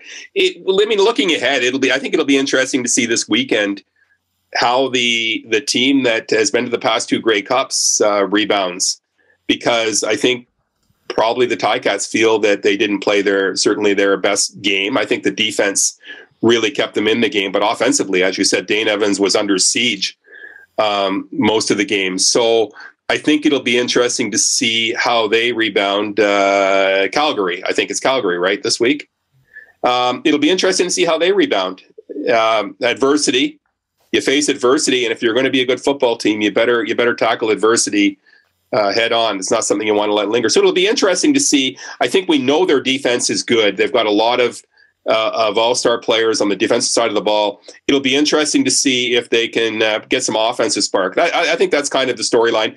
And I think the Ottawa thing still is, because you've got the back-to-back defending Grey Cup champions coming in, and a team that you dominated a week ago and fell short. So what do you do differently that gets you on the winning side in front of your home crowd? Last question for me. I'll let you guys see that my window washer is circling outside here. I'm a fan of hyperbole, so we'll go with it. Edmonton this is a must-win game for Edmonton this weekend. You can't start 0-2 losing at home. Saskatchewan did look really good last week. This is that's probably to me, that's the game I'm going to be watching the closest this weekend. Yeah, but I don't like Edmonton's chances. You say you can't start 0-2, but it is an 18-game schedule. So you can. You've got to figure out, if you're going to lose, how do you They're not going into the game to lose. But if you do, you've got to establish some kind of momentum. You can't go out and get smoked by 40 points again. You've got to figure some things out. I got to think they'll come out with a lot better effort. I think the Riders are pretty good. It's going to be a really, really tough test for the Elks. And I don't know, maybe they look at it as a measuring stick. Maybe they find a way to get redemption and to bounce back from what was really a smelly, stinky effort last week. So we'll see. You're right. That's another interesting game. Tim Baines, I really appreciate it. We have to, 21-week season. We have to get you on again before the end of this season. But regardless, I'll see you in Regina. I did buy Grey Cup tickets just in case there's any shenanigans with media stuff this year. So we have our Airbnb, we have our Grey Cup tickets. I'll sell those or give those away or whatever if we get our media stuff. But I got a long way to travel. I like to know that I'm covered. Well, and just remember, Football Reporters of Canada initiation rights, The secret one, the inside one. The secret. Yeah, the secret one. But I say no more. All right. Tim Baines, friend of the show, thank you so much again. Take care. Thank you. Well, this is my last interview of the day, but it is honestly the one I'm most excited for. We have Keon Hatcher here of America's CFL team, as I call them, the BC Lions. How are you doing, sir? I'm doing good, man. How are you? I'm good. So Matt Baker moved worlds to get you on the show this week. I really appreciate it. You're on vacation, on the bye week in Houston here. You're on vacation with your family. How's your week going so far? Well, my week's been great. Got that first game out of the way. Kind of good to get this, second week bye week just to get back to the family and see them before things actually really get going. So it's been really good. So I would have been in BC for the kickoff. We've had everyone from your organization on. We had Lamar Doman on a few weeks ago leading up to the season. I had to work. I'm a wedding videographer, and I had a wedding that had been rescheduled from 2 years ago, so I could not make it. What was it like in the 59-15 victory that you guys had over the Edmonton Elks? It was exciting, man. It was a very exciting game. It was an exciting night, first game of the season. Then you have, the big old concert with One Republic before the game. And, the crowd came out and they had it electrifying out there, man. It was a really good night. It was fun. And it's one to remember for sure. Yeah, what was it like playing in front of, the biggest crowd BC Place has had for quite a long time, 34,000 and change fans there? It was huge, man. Like I said, this is the first time I've seen the stadium like that since I've been here. And I expect more of this season just because, how we came out and put on the show. So I expect them to come out and, watch us more for sure. So, we've been talking to everyone off season and a lot of excitement for Nathan Rourke, a lot of excitement for you guys, all the receivers, where Andrew Pearson's been on the show, O-line guy. I don't know if anyone expected it to be such just a blowout, really dominating win. Did you guys, what did you think when you look up at the scoreboard? We're up 6 touchdowns right now. To be honest, I don't think it really surprised us just because of the work we put in, man. Camp was heavy for us mentally. We put a lot of things in and everyone took it strong. You know what I mean? They came in, they were locked in and, was ready to get to work. So I don't think it really surprised us, but it being a professional game, you look at the scoreboard, you're like, man, we really did that, didn't we? So it was very exciting. I've heard a lot of, now we're going into the bye, coming back. You think that that's good? Get the first win under your belt, take a week, go back, see your family, and then you're kind of in for the long haul. How are you looking at here approaching week 3 and beyond? Week 3 and beyond, man, just got to stay locked in. This downtime, like I said, with me, just out here being with my family is really good for me, just to get that out of the way. So, I get to see them, make sure everything is good with them. And now it's time to get back to work, man. And I think we got probably a 5-game stretch. So just got to lock in and, get ready for it. Who were you most impressed by? You had a great game. A lot of people had a great game. Who were you most impressed by of any of your teammates first week out? I was most impressed by the young guy, the young 47. I can't think of his name. He is Sione. Yeah, Sione. That boy had 3 sacks in his first coming out. So I was very excited for the young bull. And the whole team really, man, I feel like we got pieces in every position that's gonna help put this puzzle together, and help us go on a run for what we want to do. So it's very exciting. Yeah, I mean, you got Butler ran in a bunch. You had the defense was locked down, right? Trey Ford had like 2 or 3 interceptions. I was trying to film and watch the game. I was probably not doing the best job as a photographer, but it just was crazy. Like, it was both sides of the ball, because I had heard all offseason, BC Lions, they can't run the ball. The O-line stinks. Defense, we're getting there, right? I mean, I thought Ryan Phillips really had you guys, locked down on that side of the ball as well. I mean, I guess speak to just the coaches and getting you guys prepared for the season.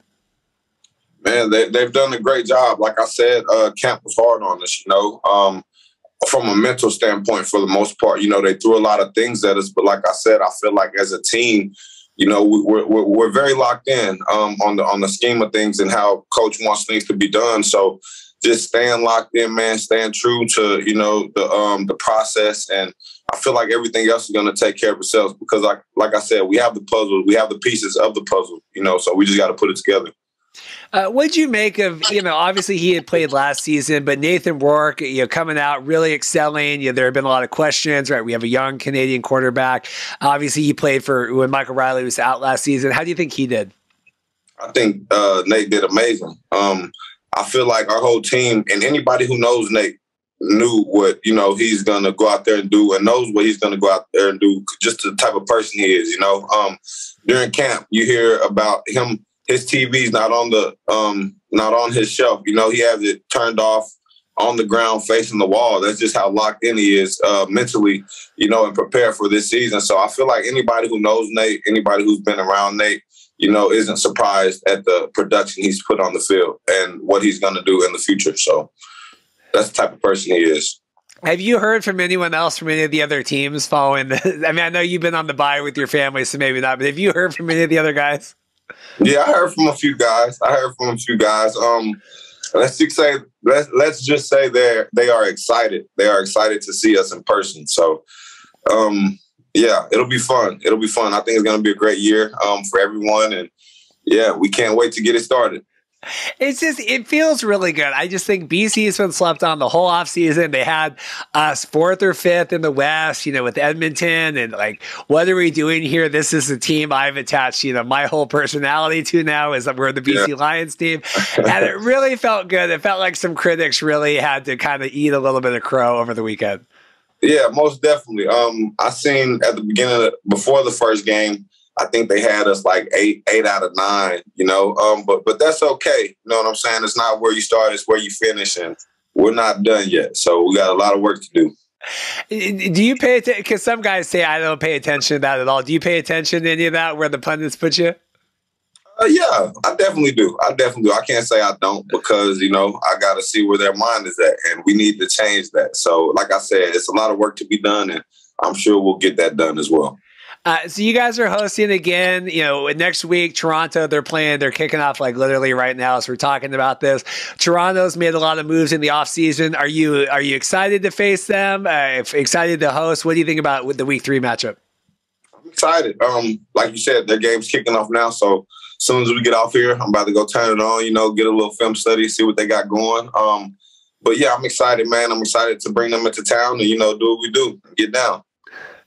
Was it the atmosphere? And obviously you guys are getting ready for the game, but the atmosphere and the videos I saw from Nick Kowalski, your guys, this whole team, people hanging out outside, it's like the party on the street, everyone inside. What was just that atmosphere like? Kind of anything like you had seen there before, right? Yeah, like I said, it was the first time I've seen BC place look like that. The atmosphere was crazy. The fans were crazy. It was loud. It was wild, man. Like I said, just the way we came out and executed that first game, I expect us to have a lot of more packed out games like that. And hopefully so that, they come and show their support and, we keep continuing to give them a show like that. What else are you doing this week? You're on the bye, hanging out with your family in Houston. What are you going to be spending your time with besides obviously scouting the Argonauts? Taking my daughter to the pool, having some fun with her and my lady. And just, training, staying ready for this next week coming up. So, yeah, I'm excited, man. It's going to be a great year. Well, I really appreciate it. I'll let you get back to your vacay, your bye week. But, yeah, don't slack on the film studies. We can't rest. We got to keep this momentum going here into week 3. You feel confident? Definitely. You feel confident? We locked in. We're locked in. Awesome. Thank you so much for coming on today. Best of luck next week. We'll be watching for sure. Hey, thanks for having me.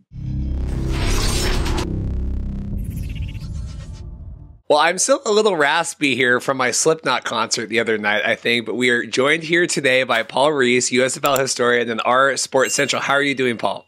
I'm well. How about you, Reed?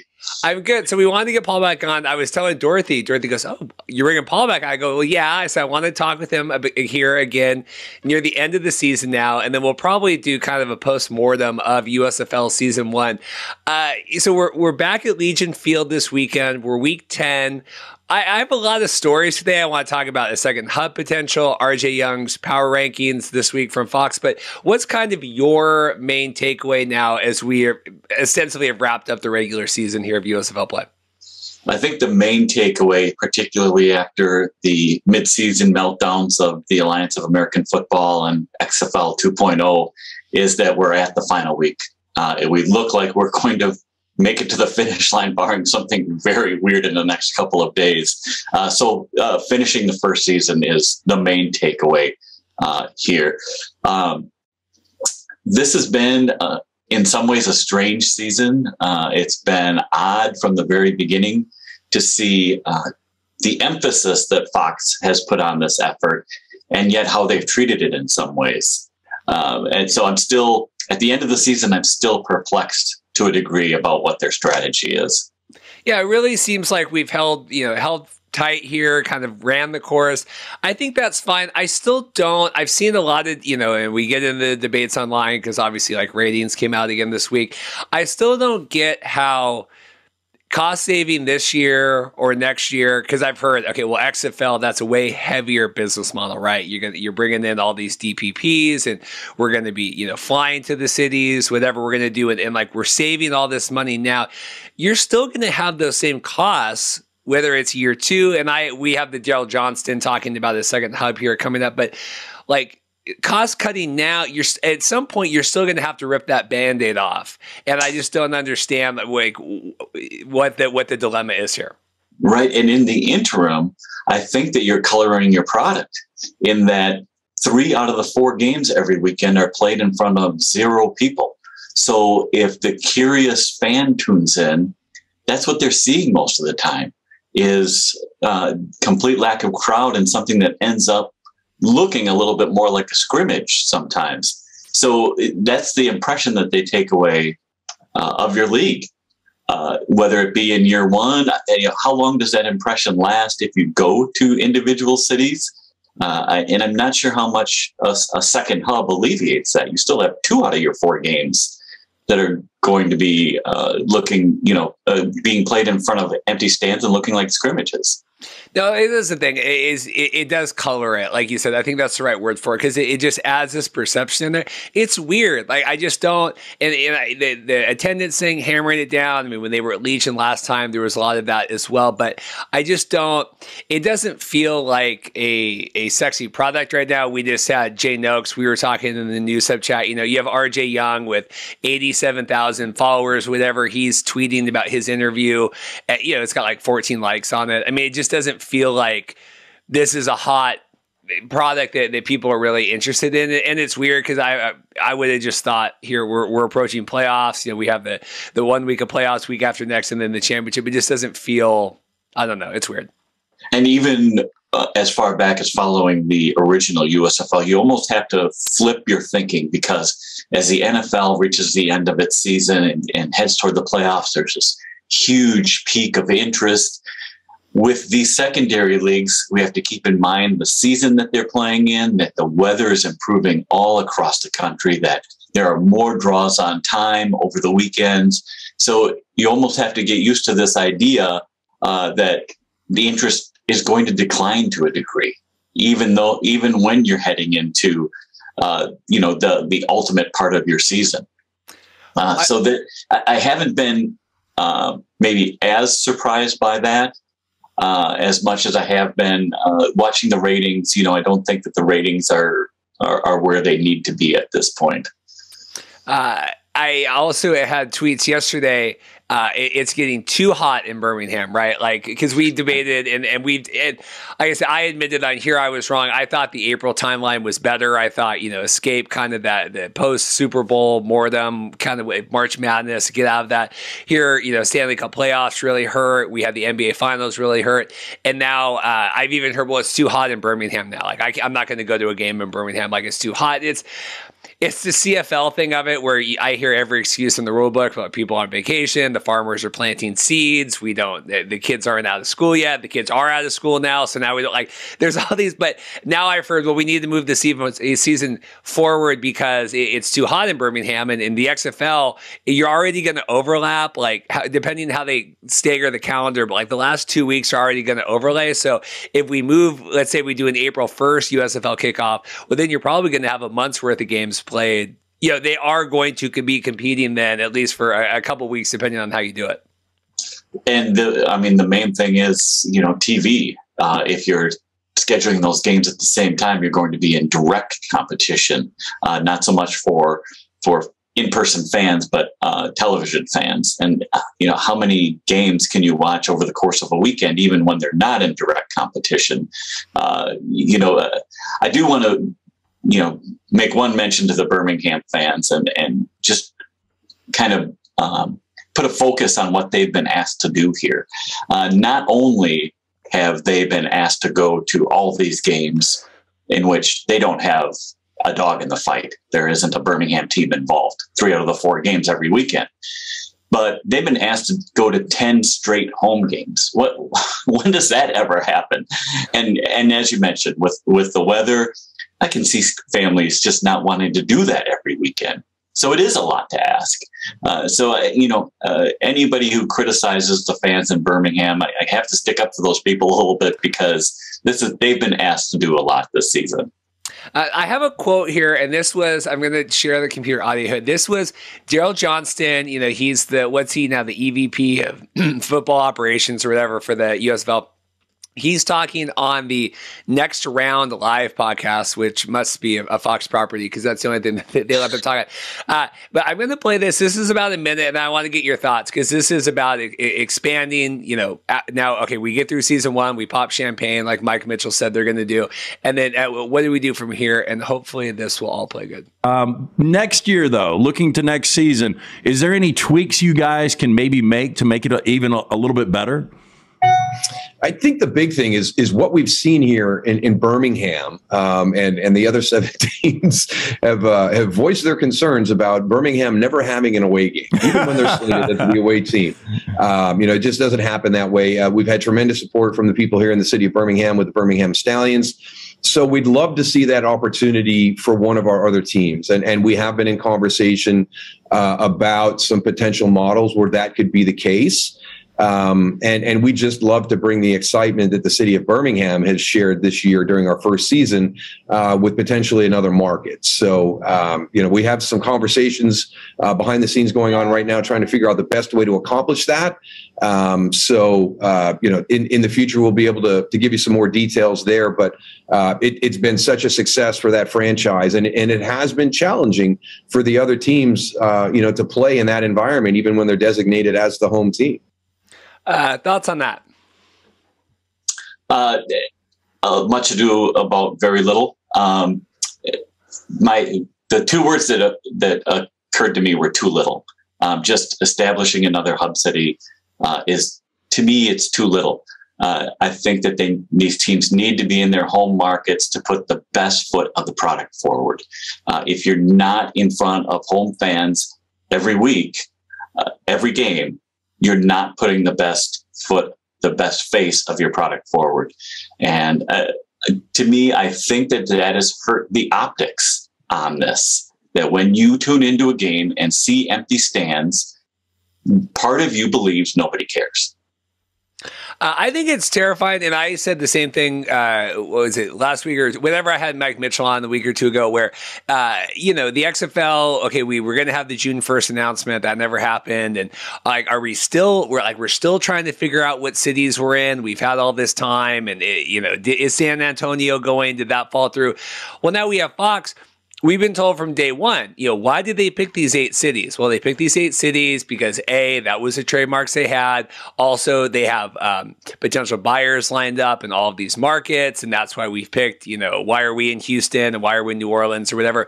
Well, now here Daryl's saying like, well, we're in talks. We're trying to figure out another city we want to do a hub. And I'm like, I thought that was the whole point of you guys picking these cities is we had people lined up. We had at least ideas of what we wanted to do and not, well, we're trying to figure it out. And I have a hub I'll throw your way, but thoughts on that? Like we're still, like what have we done the last 9 months? I don't know if they were looking for buyers, for interested parties to come forward, but obviously that hasn't occurred to any great degree, over this season. And I would have said that was likely unrealistic anyway. So that's not surprising. I do really wonder about the logistics of a second hub city. What do? You have 4 teams likely based there. Do you do round robin for 3 weeks or 6 weeks and then intermix, and then you still have travel involved? So how much are you really saving versus putting teams in 8 different markets? Maybe it's significant. I also think that, any thoughts of the Birmingham Stallions having kind of home field advantage is overplayed a little bit. Other than having a crowd behind you, everybody's living, working, sleeping in the same city. So there's no travel involved. It's not like any of these guys have jet lag because they have to keep going to Birmingham. They're there. They have to walk across the street. So that's kind of an overplayed thing. That's not really a reason to change anything. The economics and the optics are a reason to change things. I don't know if, seemingly XFL is discovering, right, okay, if we have the people fly out, we do it that way, that is more cost effective, right, than having the people in the 8, maybe 2 hubs and then having to transit between them. If you're saying, if we're paying like Fox, we're penny pinching here, Redbird, right? We've heard Redbird the same way. They don't want to spend a lot of money to lose money. Maybe maybe that 10% cost savings is worth it to do the 2 hubs. I don't know. I just continue to look at how it affects the product, and the entire USFL product is the television product. It is owned by a television network. This is a television product, and how empty stands affect that product. And to me, it just doesn't make any sense. So the hub that I want to talk about, and we've been batting this around online, I understand it would be 2 southern cities, right? So then maybe we get the South, too much home field advantage in the South. But Spring League, we don't like to talk about the Spring League, but it feels a little Spring League here. We're going to 2 hubs now. Houston, do Rice Stadium. That's where they did the Spring League before. It's a big cavern. I think it's cheap to use there. Brian Wood set up camp there. They did the whole thing there. What if you did the hub in Houston and then you have the hub in Birmingham? Transit between them, I think, is easier, and you spring it that way. And you say we're going to set up 4. Divisions be damned, but at least we have 14. 2 of 8 teams in their cities. Right. And something like that might make a lot of sense. I think that it does make some sense to keep it fairly close. You either want a dome or another warm weather city. So it looks like the XFL may have San Antonio booked up. So something like that may make a little bit of sense to Fox. I still, in the end, think that it's a flawed strategy. I wanted to get your thoughts here. We have RJ Young. He's, the big college Fox. I don't watch him for any, because I have my knowledge of college football is pretty second to none because I went to Gonzaga and we don't have any college football. But he had his power rankings this week. New Jersey, number 1. Houston, number 2. Birmingham, number 3. And his rationale behind it was, well, Houston beat Birmingham. They were undefeated. I guess first off, stop down on that. What do you think about Birmingham finally losing and going now? What are they? 8-1? Right. And I think that it was kind of a long time coming. They've been squeaking by lately, have not looked great, even had to pull out a bit of trickery to really outdistance Pittsburgh, who looks like the worst team in the league. So not surprised by that. In regards to the power rankings, kind of my thoughts are, if you're going to make them a joke, why do them? If it's not going to be a serious thing, just save us all. If we want comedy, we can turn something else on. But if it's going to be a joke, don't do them. Wow, that was a lot more fire than I expected from you this morning. That's good. And, I look at Fox's handling on some of this, and it's just, okay, it's all in-house. Is it now comedy, or what are we doing here with this program? Am I watching a drama, or am I watching a comedy? And so, let's figure out a strategy here where we take this all seriously, at least to the degree that professional sports should be taken seriously, and let's put out a good, honest effort. The fact that Fox has kept this all in-house with their own people, I think that if you're looking at another part of their strategy that's been flawed from day one, that's it. They haven't reached out to other media. They haven't really made any inroads, I don't think, with others. So it bothers me a little bit just to see that would be the official power ratings. Well, this tells me that and this has been the case, and I wasn't sure with RJ, right? Because we've seen Coward, we've seen him read the highlights. We've seen Skip and Shannon talk, highlights through on their program. Very clear, none of them are watching the game, right? Because they thought that Clayton Thorson was like the best quarterback in the league because that was the highlights that Skip and Shannon were fed to talk about. RJ was in Birmingham. I saw him at the Southern Kitchen. Like, we were getting ready for our live show. He was there. So, I know he was in Birmingham for the kickoff, but it's very clear to me now that RJ Young does not watch any USFL product, because I don't know how you would watch the product and then put out the power rankings this week. And like you said, that's alarming to me more than I thought. He was like the one guy of anyone. Okay, they're feeding him the Victor or whatever. There's Victors every week, and they're feeding him the Shark Dog, and we're doing all the things. And like, he at least is really paying attention to this, right? His name's on all these articles. I don't think he watches the product now, and that's very alarming to me.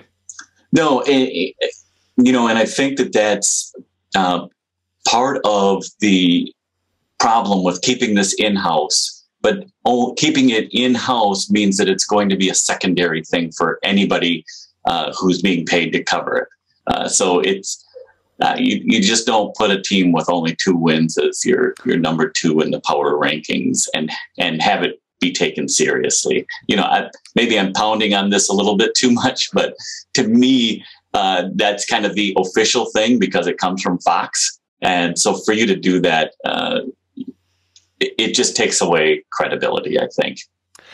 In terms of the actual power rankings, I mean, I do think New Jersey number 1, right? I think that they've, say for the first week, the Birmingham kind of thing. Are we, so we have the playoffs, right? We have Jersey and Philadelphia, and then we have New Orleans and Birmingham. Any surprises there of the Final Four? And I want to get your thoughts on moving forward to the championship. So two teams that I'm not actually surprised are Philadelphia and New Jersey, because they have coaches that are experienced in these developmental leagues. They picked guys who know what they're doing with this level of players. New Orleans and Birmingham, to me, Birmingham would kind of be that surprise. We'll see if the shine is off of them now. But they did a great job assembling a roster. Haven't always won pretty, but they've done enough to win. And then New Orleans, I've always felt that New Orleans has a lot of talent on that roster, especially defensively. But if you look at the quarterback position, that also appeared to be a strength at one time. They don't always play up to that potential, unfortunately. I think it's good. I think obviously the game of the weekend, really excited for Philadelphia and New Jersey. That's, Mike's been covering the Generals. With the Stars are my team. Did we ever get who's Paul Reeths? Like, who are you rooting for in the USFL? No, we haven't. And I've kind of had a hard time picking. It has been fun to see the Stars resurgence, especially after losing their starting quarterback. So that's been a lot of fun. But it is, it's really kind of hard to differentiate these teams at times. It seems like everybody's running a short throw or the quarterback take off and run offense. I emailed you earlier in the week that I ran some numbers on this, and just these USFL offenses.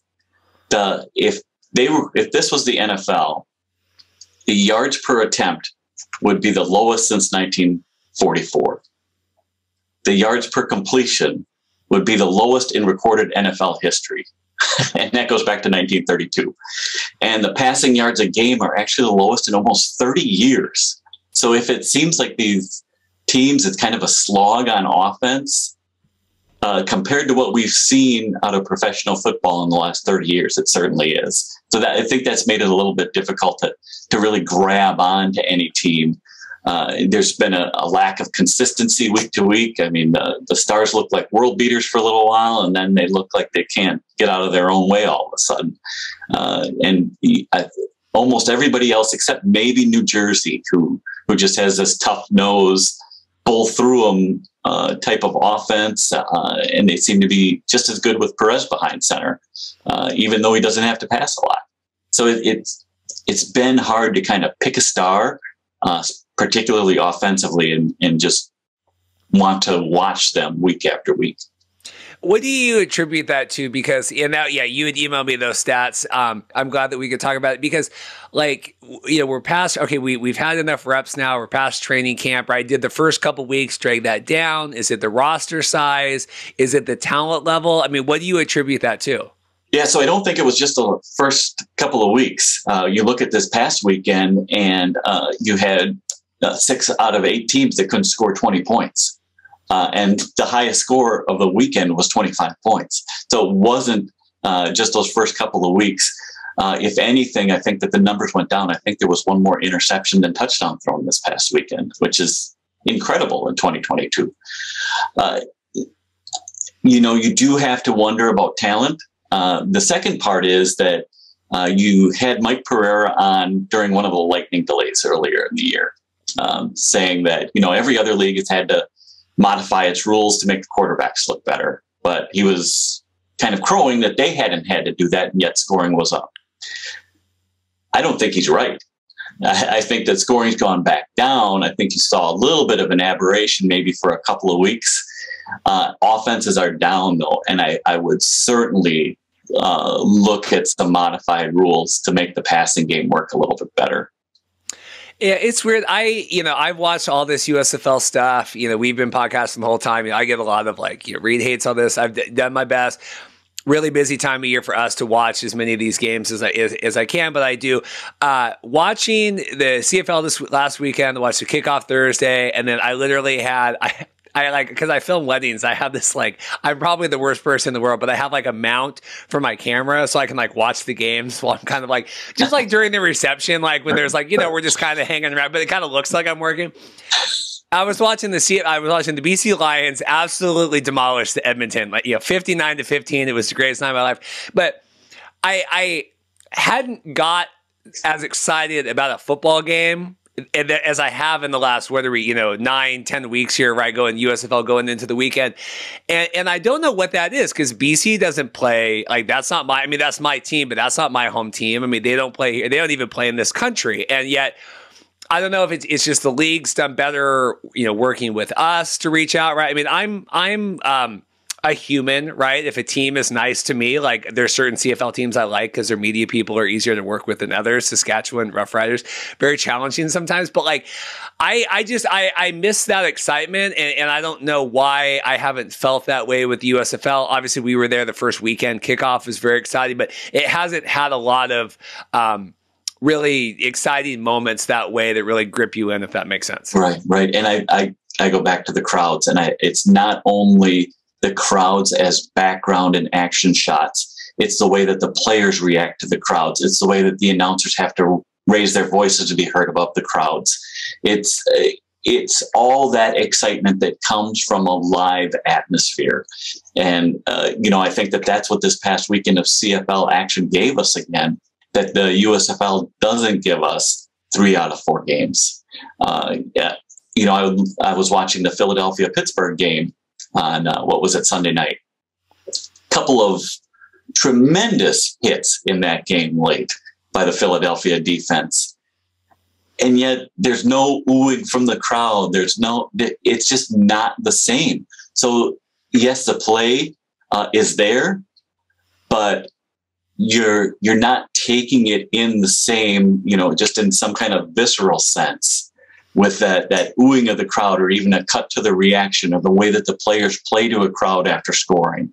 It's just, there's something being taken away from your product, not being in front of crowds, and even in front of the away crowd, or finding a relative in the stands. All those things that we have just taken in as part of the televised product just aren't there 3 out of 4 games for the USFL.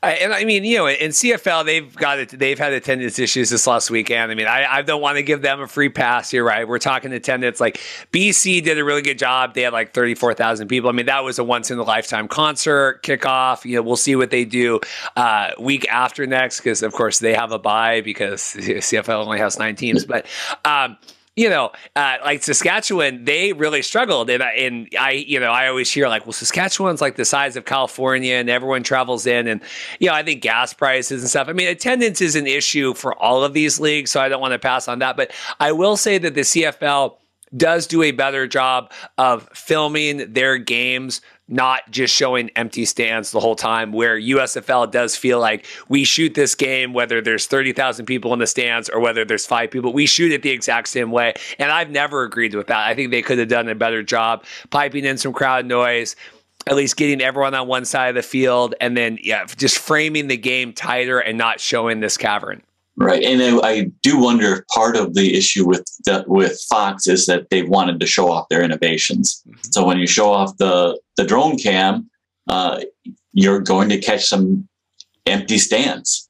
So, I can see your point there that it would have been better to tighten up a little bit, because it really detracts from the product when you're seeing not just even what you see occasionally in the CFL with some empty patches of stands, but largely empty stands. Like, I might be able to actually count the people who are here. There's so few people. That's what we've seen in the USFL 3 out of 4 games. So just to put a pin in this for the weekend, so Stars Generals, now that's at 9 a.m. Like, again, this flex scheduling here. So you have, I guess this weekend doesn't matter, right? So it's week after next. So it's going to be back to back. So that's weird because I don't. Okay, so we're looking at the schedule here. So none of these games really matter this weekend. We have Stars, Generals, but then we're gonna flip that back to back then the next week. That's interesting on USA. Birmingham, Tampa, Michigan against Pittsburgh, New Orleans against Gamblers. I wonder how ratings hold up this week, because some of the games last weekend that didn't matter got decent ratings than the ones that did. Like, it didn't necessarily correlate. It wasn't like because Breakers Bandits got 742. And that game mattered, and Generals Panthers on NBC got 815,000, and that game didn't matter. So I think part of that is networks and time slots, but it's weird because like that game, it's weird to have a game have no matter at all, but still beat the other one by, what is that, 65, 70,000 people. Right. Networks, time slots, and competition. And so I think what we're establishing is kind of your base level for who's going to watch football. If it's against 2 1-8 teams, who's out there who's going to watch it? So we're kind of establishing our floor. Now, if games start to matter, what can we add to that? Do we add 100,000 fans? Do we add 200,000 or more? These are all the things that I hope, Fox is looking at. What would your ratings predictions be for the championship game? What is that, the weekend of the 3rd? That is a tough weekend. That's a holiday weekend. You've got a lot of people away. It will, personally, if they hit somewhere in the $1 million, $1.5 million range, I would consider that a sparkling success that shows interest in the product and people going out of their way to find it. I will see. They have, what is it? Trace, what's the guy that's playing the playoff game? Is it Trace Adkins? Is that, yeah. So he's playing, like, I think that's smart, but it's still, we still have the issue of like the 2 games he's playing in between. It's a 2-hour break. The next week, like, I don't know if the USFL championship in and of itself is enough to draw that many people to Canada. I'll be curious. I mean, I want it to be good. It's not the biggest stadium in the world. I think it holds like 20,000. So I think that'll be fine, but really curious to see here coming out, Legion, all these weeks now are weird. We're done with Protective Field, which is kind of weird to think because I'm sure they've lived there for the last, 3 months and now moving on. Any final thoughts from you? I mean, we talked attendance. I hate hammering on that, but I do know what you mean. I think it's, the kind of the prevailing topic. Any other takeaways before we get out of here? Right. And again, attendance, we're not hammering on it from an economic perspective. I know so many people will say, what is wrong with you guys? Don't you understand the attendance doesn't matter? What we're talking about is how it affects your core product, and that's the television product. So please don't misunderstand kind of the argument that we're making here, that this is about the optics and about how it affects the core product of the television show. But again, here we are entering week 10. We're going to finish the season. They're going to finish, which is far and away the biggest overall goal of the league had coming into the season. Certainly some tweaks that could be made. I think that the television coverage in and of itself has been pretty solid. I think that Fox has shown that they know that they need to standardize broadcast slots so people know when to find the games. They're going to have to figure out how something like Peacock and streaming works into their plans. And maybe if there's a way to just streamline the schedule a little bit. I don't think that they did themselves any favor by announcing games just 2 weeks out. I think that was a mistake. Open up the same windows that the NFL has so that the last 4 weeks or whatever, you can flex out games. That's your flexibility in the schedule. Otherwise, people know when the games are being played. So lots of improvements that could be made, but the overall big picture, hey, we're going to complete a season. Even though we did complete 2 seasons with the spring league, well, we had the one was kind of abbreviated. We came back. I don't like that.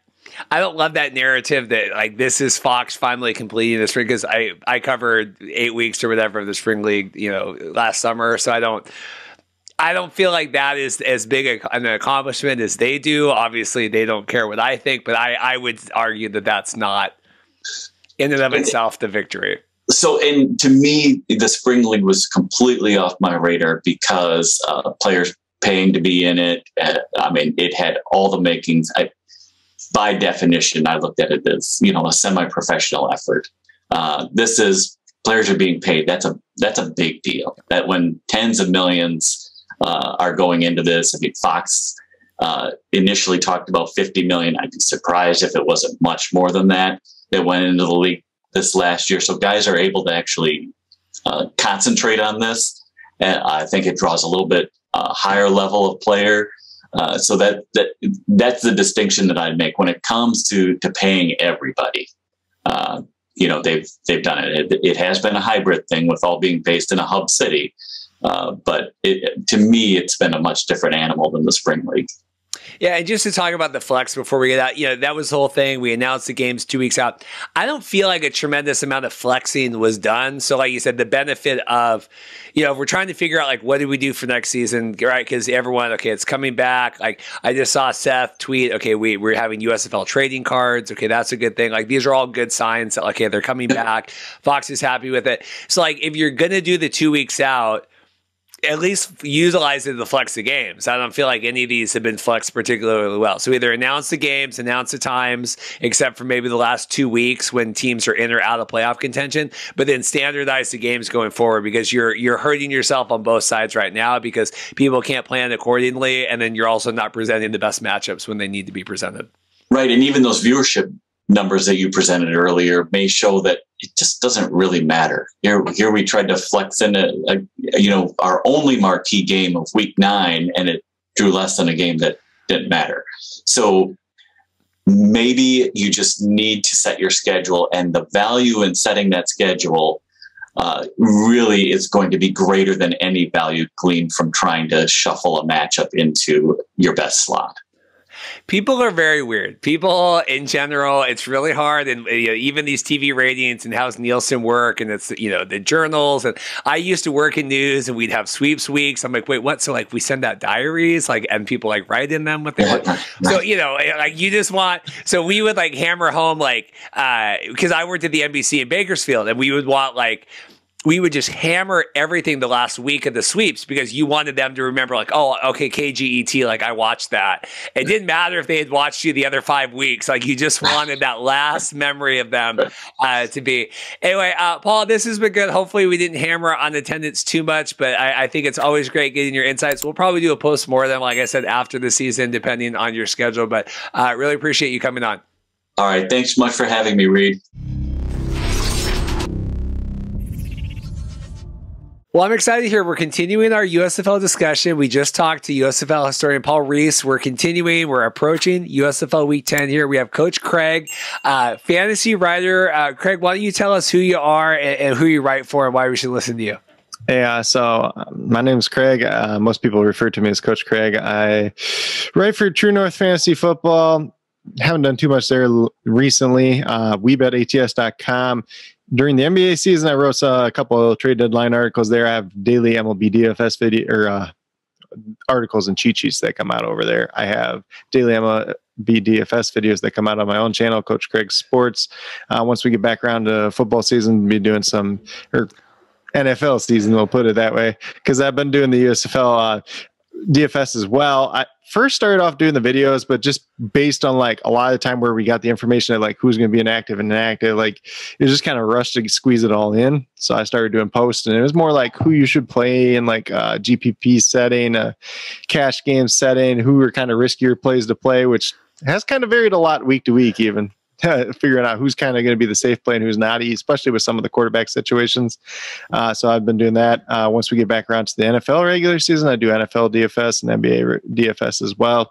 Did a decent amount of fantasy football in the past, but I'm kind of cutting back on that at this point in time. Well, good. So we're talking USFL today. Like I said, we had Paul on yesterday. This can be on the show before this USFL, the all USFL team, offense, defense, all that was announced. I also want to get your thoughts on Week 10 and then kind of playoff predictions. It is weird. We've been doing this. Evan Wilsmore, one of the writers at USFL News Hub, has been doing this kind of all season anyway, this all USFL team. For someone that doesn't maybe follow, I don't. What does this mean to me? What is the all USFL team, offense, defense, and special teams? I think mainly it's just kind of picking the best guys at their respective positions. It's similar to, like kind of like a Pro Bowl for the NFL or like an All-Star game for any other different level, or if you're talking like college football, like All-American list type of thing. But it's just shine on them. I think they kind of favored some of where there's a little bit of controversy maybe is some of the selections they made. Maybe they favored the guys that had a little bit better team record overall. You said it's weird, interesting that they released this. We still have one more week of regular season. What is interesting to me too is today, Aaron Wilson tweeted, he's an NFL insider, that the USFL players are able to pursue NFL opportunities now, and that's kind of accurate. That's kind of inaccurate because USFL would have to release them depending on when their contract was signed. It might revert back to the USFL. My question is, like, are a lot of guys not showing up this weekend? Like, are we worried that like guys are just, we're out of the playoffs, I'm not playing? Yeah, that could be an interesting situation. And then like, if you're still like you get to the playoffs, then you don't want to just say like Darius Victor, for example, you don't want him like signing with the Eagles all of a sudden, and then he's not there for the playoff game or something like that. So there's kind of they got to have some type of way around it. I'm not sure exactly how the USFL has it structured. I know different leagues in the past have done it different ways, whether it was the AAF or the XFL too. So, and it was really interesting seeing this year, after the NFL draft took place, some of those guys that were UDFAs out of this year's rookie class that didn't sign, there was a couple of them that leaked into the USFL, but it was kind of later on in the season, so those guys really didn't get opportunities. I know D. Anderson was one. God, I can't remember where exactly he was from out of college. I want to say like Alabama State. I know he went to a bigger school first, then he transferred there, but he actually put up pretty good pro day measurables too. So I was kind of surprised that he didn't get like on the practice squad with another team, but it could be kind of interesting, especially when we move to next year, like with USFL and the XFL, some of those UDFAs, maybe they play in that one of those two leagues to start off with, and then try to, springboard that maybe to a bigger undrafted free agent contract, or even a little bit of leverage in either one of those leagues. Well, and now we're talking. I just wrapped with Greg Parks. We're talking more XFL on his interview, but here we are mid-June. If you were to pursue a contract, I mean, what do you think about, like, I'm trying to get into an NFL camp now, middle of June with OTAs going on? Yeah, it's an interesting situation just because you're like at this. Because you're kind of stuck, like they already missed kind of the OTAs. We're kind of like in mini camp. It's kind of like this awkward situation. But I mean, like if a guy's good enough, he can do it. But like they're still behind the ball. Like especially if you're waiting to this. And then like I know when the XFL was kind of around, they were talking about I can't remember who brought it up because it's been a while.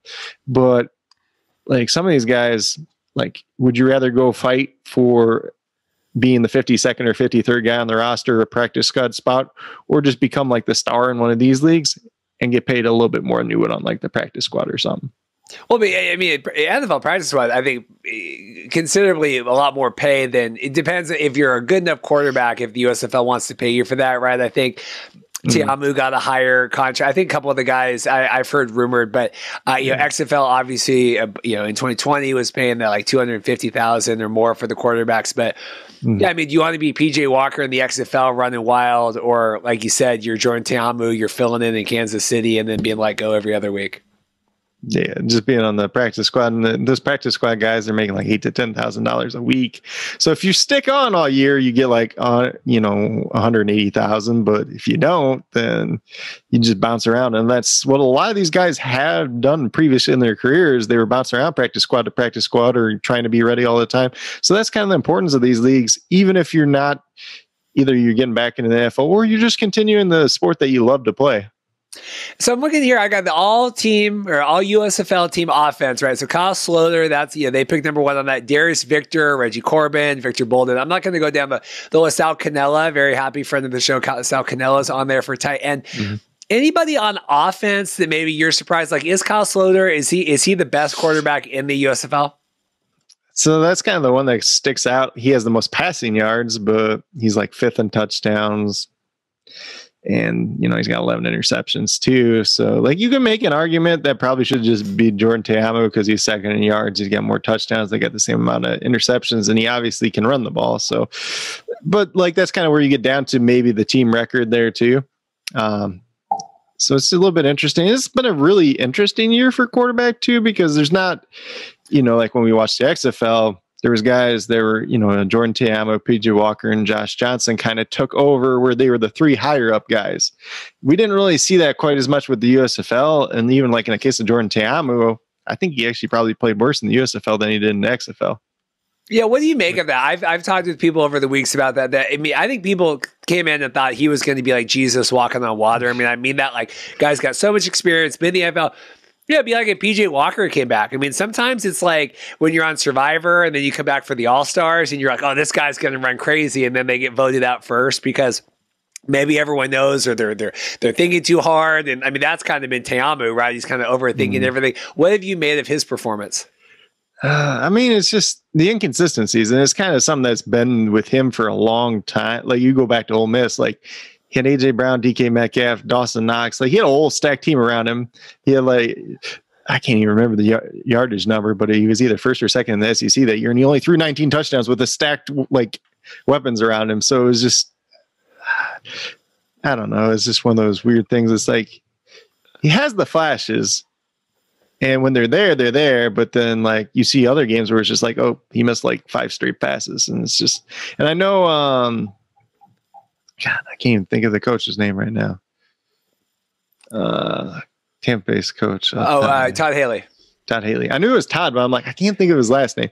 And he even talked about it too, some of his inconsistencies and how he drops his elbow and all this stuff. And he just wants them to make quicker decisions and stuff like that. So he's really talked about it. I think maybe it comes down to some of that is like he kind of tried to hide him, put him in like to higher expectations. And it's trying to push him to be better, and it's kind of like put more pressure on him maybe instead of kind of playing loose and like what he's comfortable with at the same time.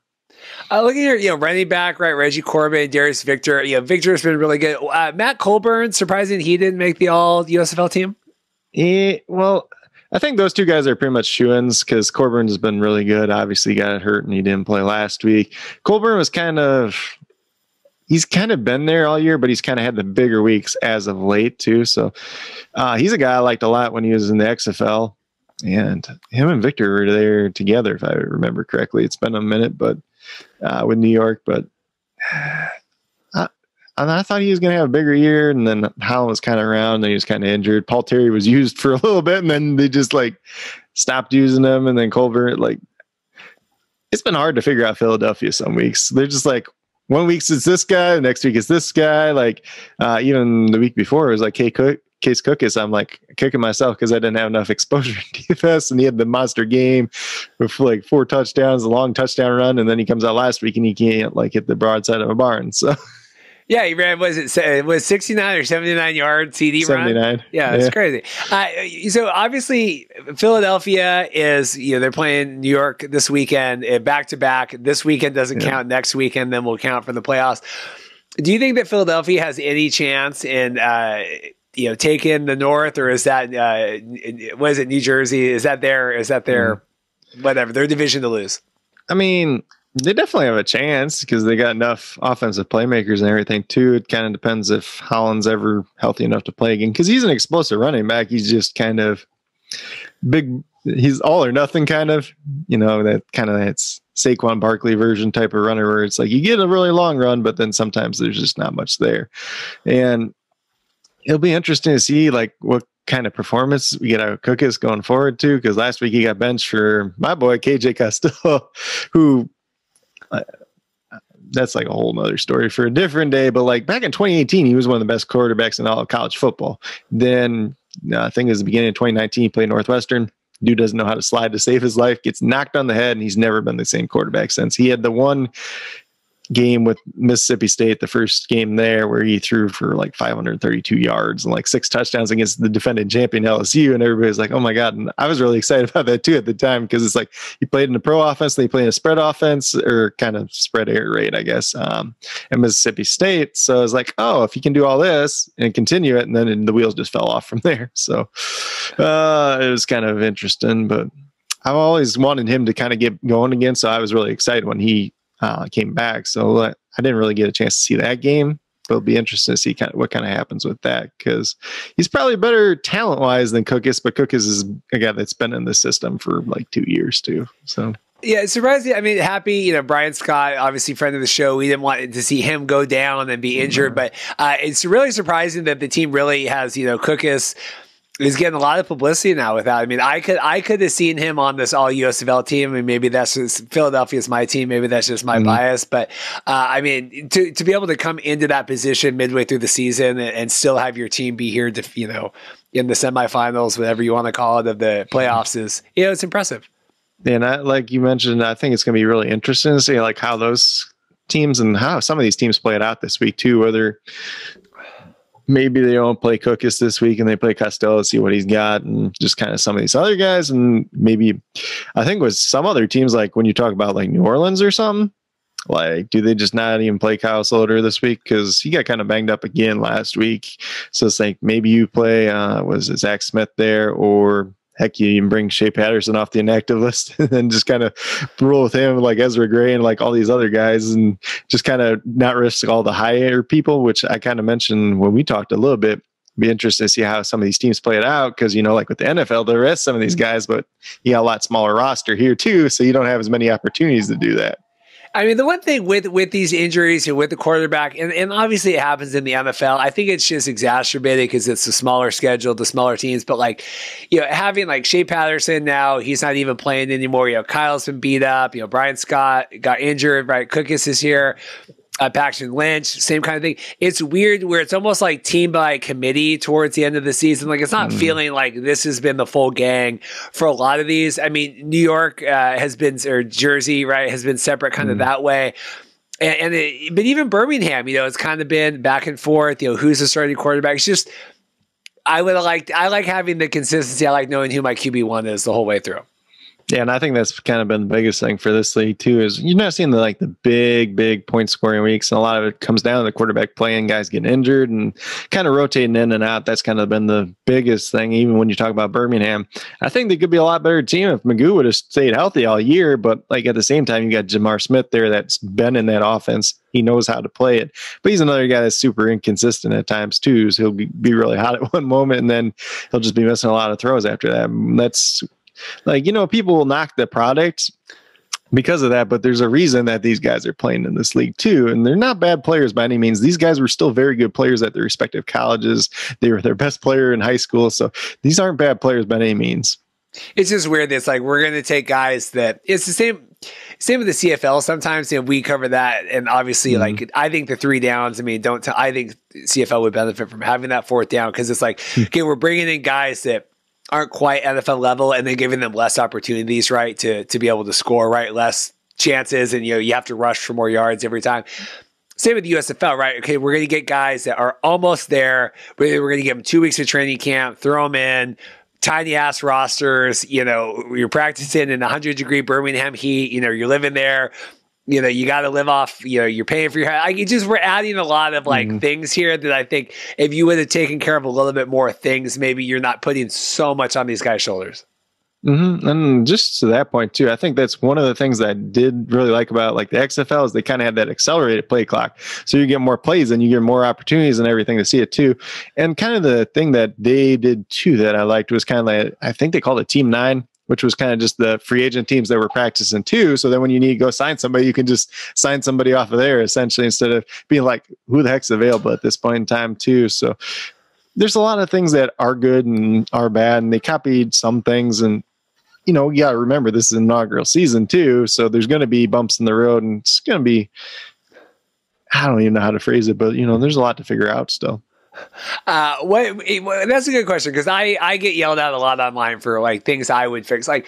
What is the one thing you think the USFL needs to fix for next season? I think it's a hard question too, because they just gotta have I'm not sure they quite have that differentiation factor yet. I guess the overtime kind of is at this point in time, but we've only seen that kind of shootout format once this season. So I'd like to, they took and adapted some things from the XFL that were really good, in my opinion. So and I think that's going to be the hardest part next year is when you have both leagues together, because you want a little bit better quality quarterback play than I think we've seen this year. But now you're competing with a couple different leagues. And I think there's some guys that were kind of surprises that just the USFL didn't try to go after for whatever reason that could have been playing in this league. And then, because even when we're talking about it, when they did the draft, Luis Perez wasn't even drafted. There's a lot of different guys that could be potential guys to go after. We'll just have to see, really. Well, it's hard. We had Adam Levitan on. I think he's with Establish the Run.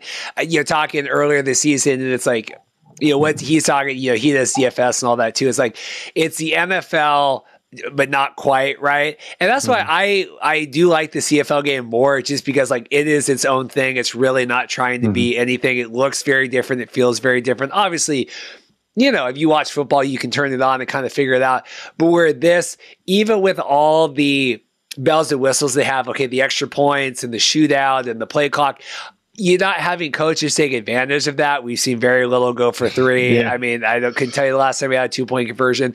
Obviously, we had the shootout overtime, which was good, but just felt slow. That the only thing that made me want is to have seen the XFL one where it was best of 5 or 6 and not best of 3, because it felt like it was over too quick. The one thing they stole, or even not stole, but one thing they borrowed, then it still just made me want to see the original more, Mm-hmm. And this is kind of weird, but the fan control league is the extra points that they do, or it's just kind of the 1-on-1.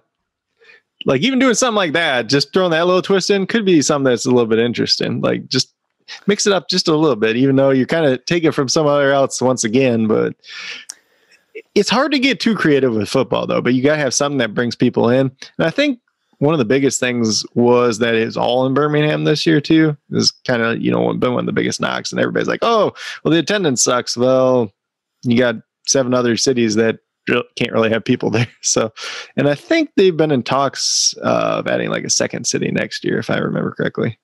Well, yeah, we continue on that conversation. So I talked with Paul about that. So Daryl Johnston came out this week and said, because the original plan was 8 cities in the hub, this year, then maybe 4 and 4 next year, maybe. And then all 8 would be in their cities year 3. Because I think they have a 3-year, I don't think it's a signed contract. I think they have a 3-year kind of verbal agreement with Birmingham. I think year 1 here is signed. I'm sure someone will add me if I'm wrong. But now, yeah, we have Daryl Johnston saying like, well, we'd really like to find another hub city to be able to do this. I'm like, so do you not have any, so we're not even at 4, we're at potentially a second one? I mean, do you think that that's odd here that, and obviously we have a long off season getting ready for next April, but then they're just now pontificating well, maybe we can find a second hub to do this.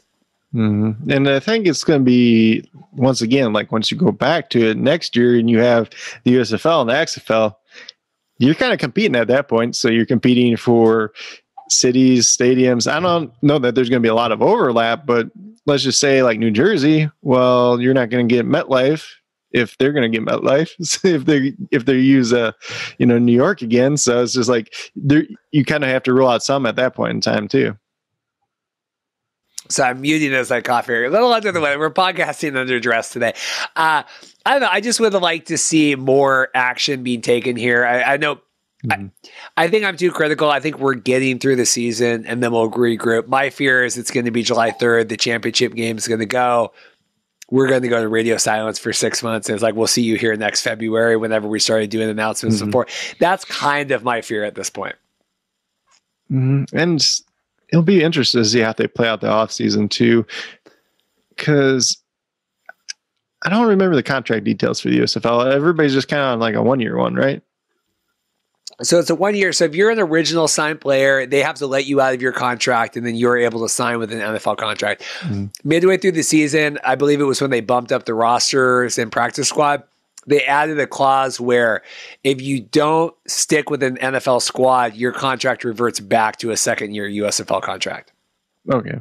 Because I can't, that's kind of always the weird part about these, pop-up spring leagues, whatever you want to call them, is just how the contracts are structured. I know everything with the XFL initially was just all 1-year contracts. And then I think they're going to start doing some rollover thing where you could keep so many people, and they kind of have another dispersal draft. So that's kind of the biggest thing is when you go into year 2, how the teams shake up, who's here still, who's not, and just kind of how you all separate that. Because year 2 is probably the biggest one for any of these type of leagues, I would say. Yeah, really curious to see the continuity that sticks around. I mean, did 3 months of playing together now translate? Now here we get everyone back together next March. Does New Jersey run it again? Does that? I don't know how much continuity you have with 12 weeks of gameplay, and then we'll see you again next year. But maybe. I mean, the Spring League did that when the Spring League, and they had to break for COVID, and then they came back and played the championship game. The Generals walked by a mile because they had most of the guys that were able to return, even though they had only played for 6 weeks. So, and even when it comes to coaching staffs too, as well, not just the players, because are some of these coaches going to stick around? Are they going to take a better position, or should some of them be fired? That's a whole nother can of worms. And then even if you go Mike Riley, is he going to want to do another season with his age and obviously, his wife?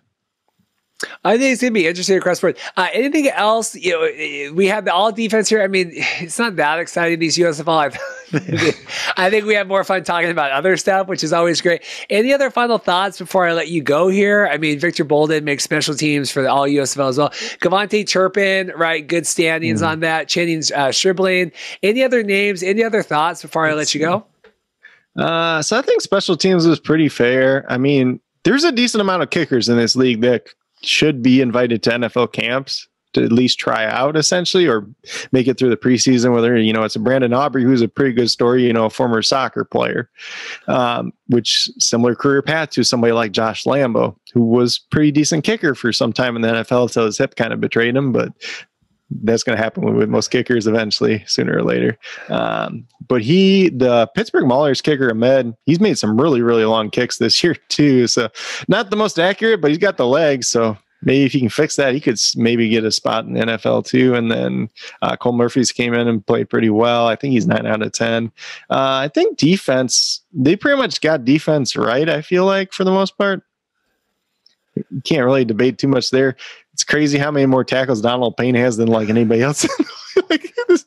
Well, also Gambler is really the only representation on that. I mean, they've been known as a defensive force all season, right? I mean, you see Breakers with a lot of offense, New Jersey as well, Birmingham, but Gamblers really haven't had a lot going for them except to be able to stop the teams every once in a while. I mean, Scooby would probably be close up there by him, but he's missed some games too. Scooby Wright. Oh, Scooby Wright didn't make it. No, DeMarcus Gates did though, his teammate. What do you make of that? Scooby was like their big star. Yeah, but he's missed I think 3 games now. Shark Dog, right? He was the one that was he was inspiring the nation. That's interesting. This is all publicity anyway. I would put Scooby on the list. Well, it's kind of weird too, just because like he's a very interesting guy because he was first team All-American in college, kind of went to the NFL, didn't work out. He keeps playing in these leagues, but he never really tries to go back to the NFL after he plays in these leagues though. So he's just like, I'm just playing for fun pretty much. Well, Craig, this has been fun. I could talk to you for a while longer. I got to hop off. I have another interview here. We have Keon Hatcher of the BC Lions. Happy to talk with him in a minute. Thank you all so much, for coming on. Anything you want to plug before I let you go? Yeah. So just once again, mainly check out the WeBetATS.com for a daily MLB DFS cheat sheet, and then my YouTube page at Coach Craig Sports, obviously, and then obviously once fantasy football season gets rolling, True North Fantasy Football, and then Sons of Dynasty, I do some media stuff for them as well. Perfect. Well, this went quick. This was a fast one. I look at the clock, next thing I know, but I thank you so much for your time. I really appreciate it. Really appreciate all of our guests coming on today. Greg Parks, getting ready, head out of town for the XFL Showcase, taking the time to sit down and talk. Really appreciate that. Tim Baines, always busy covering the CFL stuff. We're deep in the, entrenched in the season now. Week 2, Keon Hatcher, as I already said at the top of the show, taking time out from his vacation. Matt Baker, everyone over at the BC Lions. Got some CFL guys coming up next week as well. Really excited. I think I'm going to kind of be able to break through that barrier. I know they're a little protective up there of doing too many player Zoom interviews, but I am hoping that the inroads we made in the offseason will allow us still continued access to players from certain teams where I'm maybe more friendly with than others. Certain teams just have better, not better, but they just have more kind of adaptable, team, social media rep. What do you call that? PR people, right? Like Matt Baker. We have Max Campbell over at Calgary. And Francis over at Alouette. So I think we're still going to get some player interviews. And then obviously Paul Reeths for coming on and Coach Craig Sports. Really appreciate that. Rambling so much today. I can barely see right now. I'm really just going through this out of instinct at this point. So I hope this episode has been at least understandable in any way today. Really appreciate everyone's time. Now, drum roll, please. It is ready for our big 2,000 subscriber giveaway. So you have to be subscribed to the channel. I will go check. That is number 1. You have to be subscribed to themarkcast.com. If you only listen to the audio, if you go read, I don't have a YouTube. I refuse to get a YouTube because I don't want Alphabet stealing, my information. Maybe you could DM me on Twitter a screenshot of your subscribed, podcast platform. If we really had to go that way, I would prefer you guys to be subscribed on YouTube. But I like this to be eligible to everybody. So that's what we're going to do. Be subscribed on YouTube. Here are the items. And so what you're going to do, you're going to comment on the video. You have to comment on this video and say which items you would like to be eligible. So if you want the jersey or the hat or whatever, you need to say like jersey, hat, whatever. And then I'll go through, search the comments, figure out everyone, because not everyone might want everything. Anyone that's in a certain bubble, right? Okay, we all want the Royal Retros jersey. Then we'll raffle off from that. So you go in and you could put yourself in the runnings for everything, but you might not want the Grey Cup stuff or whatever. So that is what we'll do. That way I know that whoever wins is going to be excited about that. So make sure you comment. I'm going to show you the items now and then get out of here because I'm just gone rambling and too sick, whatever. We have 2 of these. They are Grey Cup toques, so you can either write hat or toque. These are really nice, beanie, whatever things. These are official from Grey Cup. These are our lesser prizes, but you're still eligible for that. I have 2 of these. These are the Hamilton Grey Cup scarves that they gave away. We have 2 of these we're going to be auctioning off. I have one more item here. Stand by. Hopefully that wasn't too bad. Okay, these are the Hamilton. I'm going to try not to have to do too much editing on the show today. These are the Grey Cup tumblers. I'm sure that's great for audio listens. These are really nice. These are like really high-end Grey Cup tumblers. These have been sitting in my office since the Grey Cup, but we have 2 of these we're going to be giving away. If you want the Grey Cup, as I hit the microphone, if you want the Grey Cup tumbler, we have the scarf.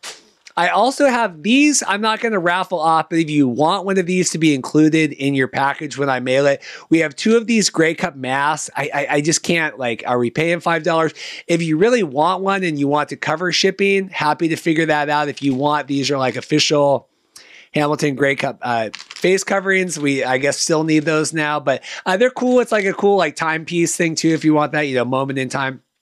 I also have a ton of these Royal Retros. Dustin gave us a million of these at the USFL, that's upside down, kickoff.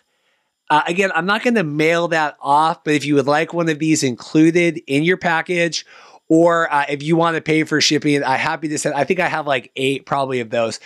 So we have the hat, tumbler, we have the scarves, and then here are the 2 big items I think people are going to be most excited about. So this is the AAF Commander's jersey. So you need to specify which jersey you want to be eligible for. This is a size large. This is a new old stock, brand new. It's literally been hanging in my locker since I got it on eBay. Came out fresh from the package. I think it still has the tag on it. I mean, this tells you how. I'm trying to look here. Yep. Still got the tag. So this is a size large. If you want that, I understand that won't fit everyone. Might be too big, too small for whatever. But if you want a large AAF Commander's jersey. And then the big grand prize, this is the Royal Retros jersey. You do not need to get the Dragons one. You will go on. You can customize whatever jersey you want with Dustin over at Royal Retros. He will mail it to you directly. I'll take care of, Dustin can just send me the bill and we'll take care of that. This is the one that Dustin gave me. I was able to do the custom mark cast. I got the 20 for XFL 2020 and the Dragons patch and all that stuff. But, Dustin will take care of that. So, AAF jersey, Royal Retros jersey, you need to specify. And then we have the hat, the scarves, all that stuff. So comment on the YouTube. We'll do the big giveaway next week at the end of the show, hopefully. But follow directions if you want to be in any of this. If you've already won before, you can be eligible again. If you've never won, please, fill out something, try to get some of this. This is all for the love. These are items that have been sitting in my office for a long time. Really excited to get them out to you guys. Really appreciate everyone getting this over the 2,000 subscriber mark. I have definitely rambled long enough today. Thank you guys all so much for your love and support. Good episode coming next week as well as we approach midway. We're getting through the CFL season, USFL playoffs, and XFL stuff as it comes out. So thank you guys again.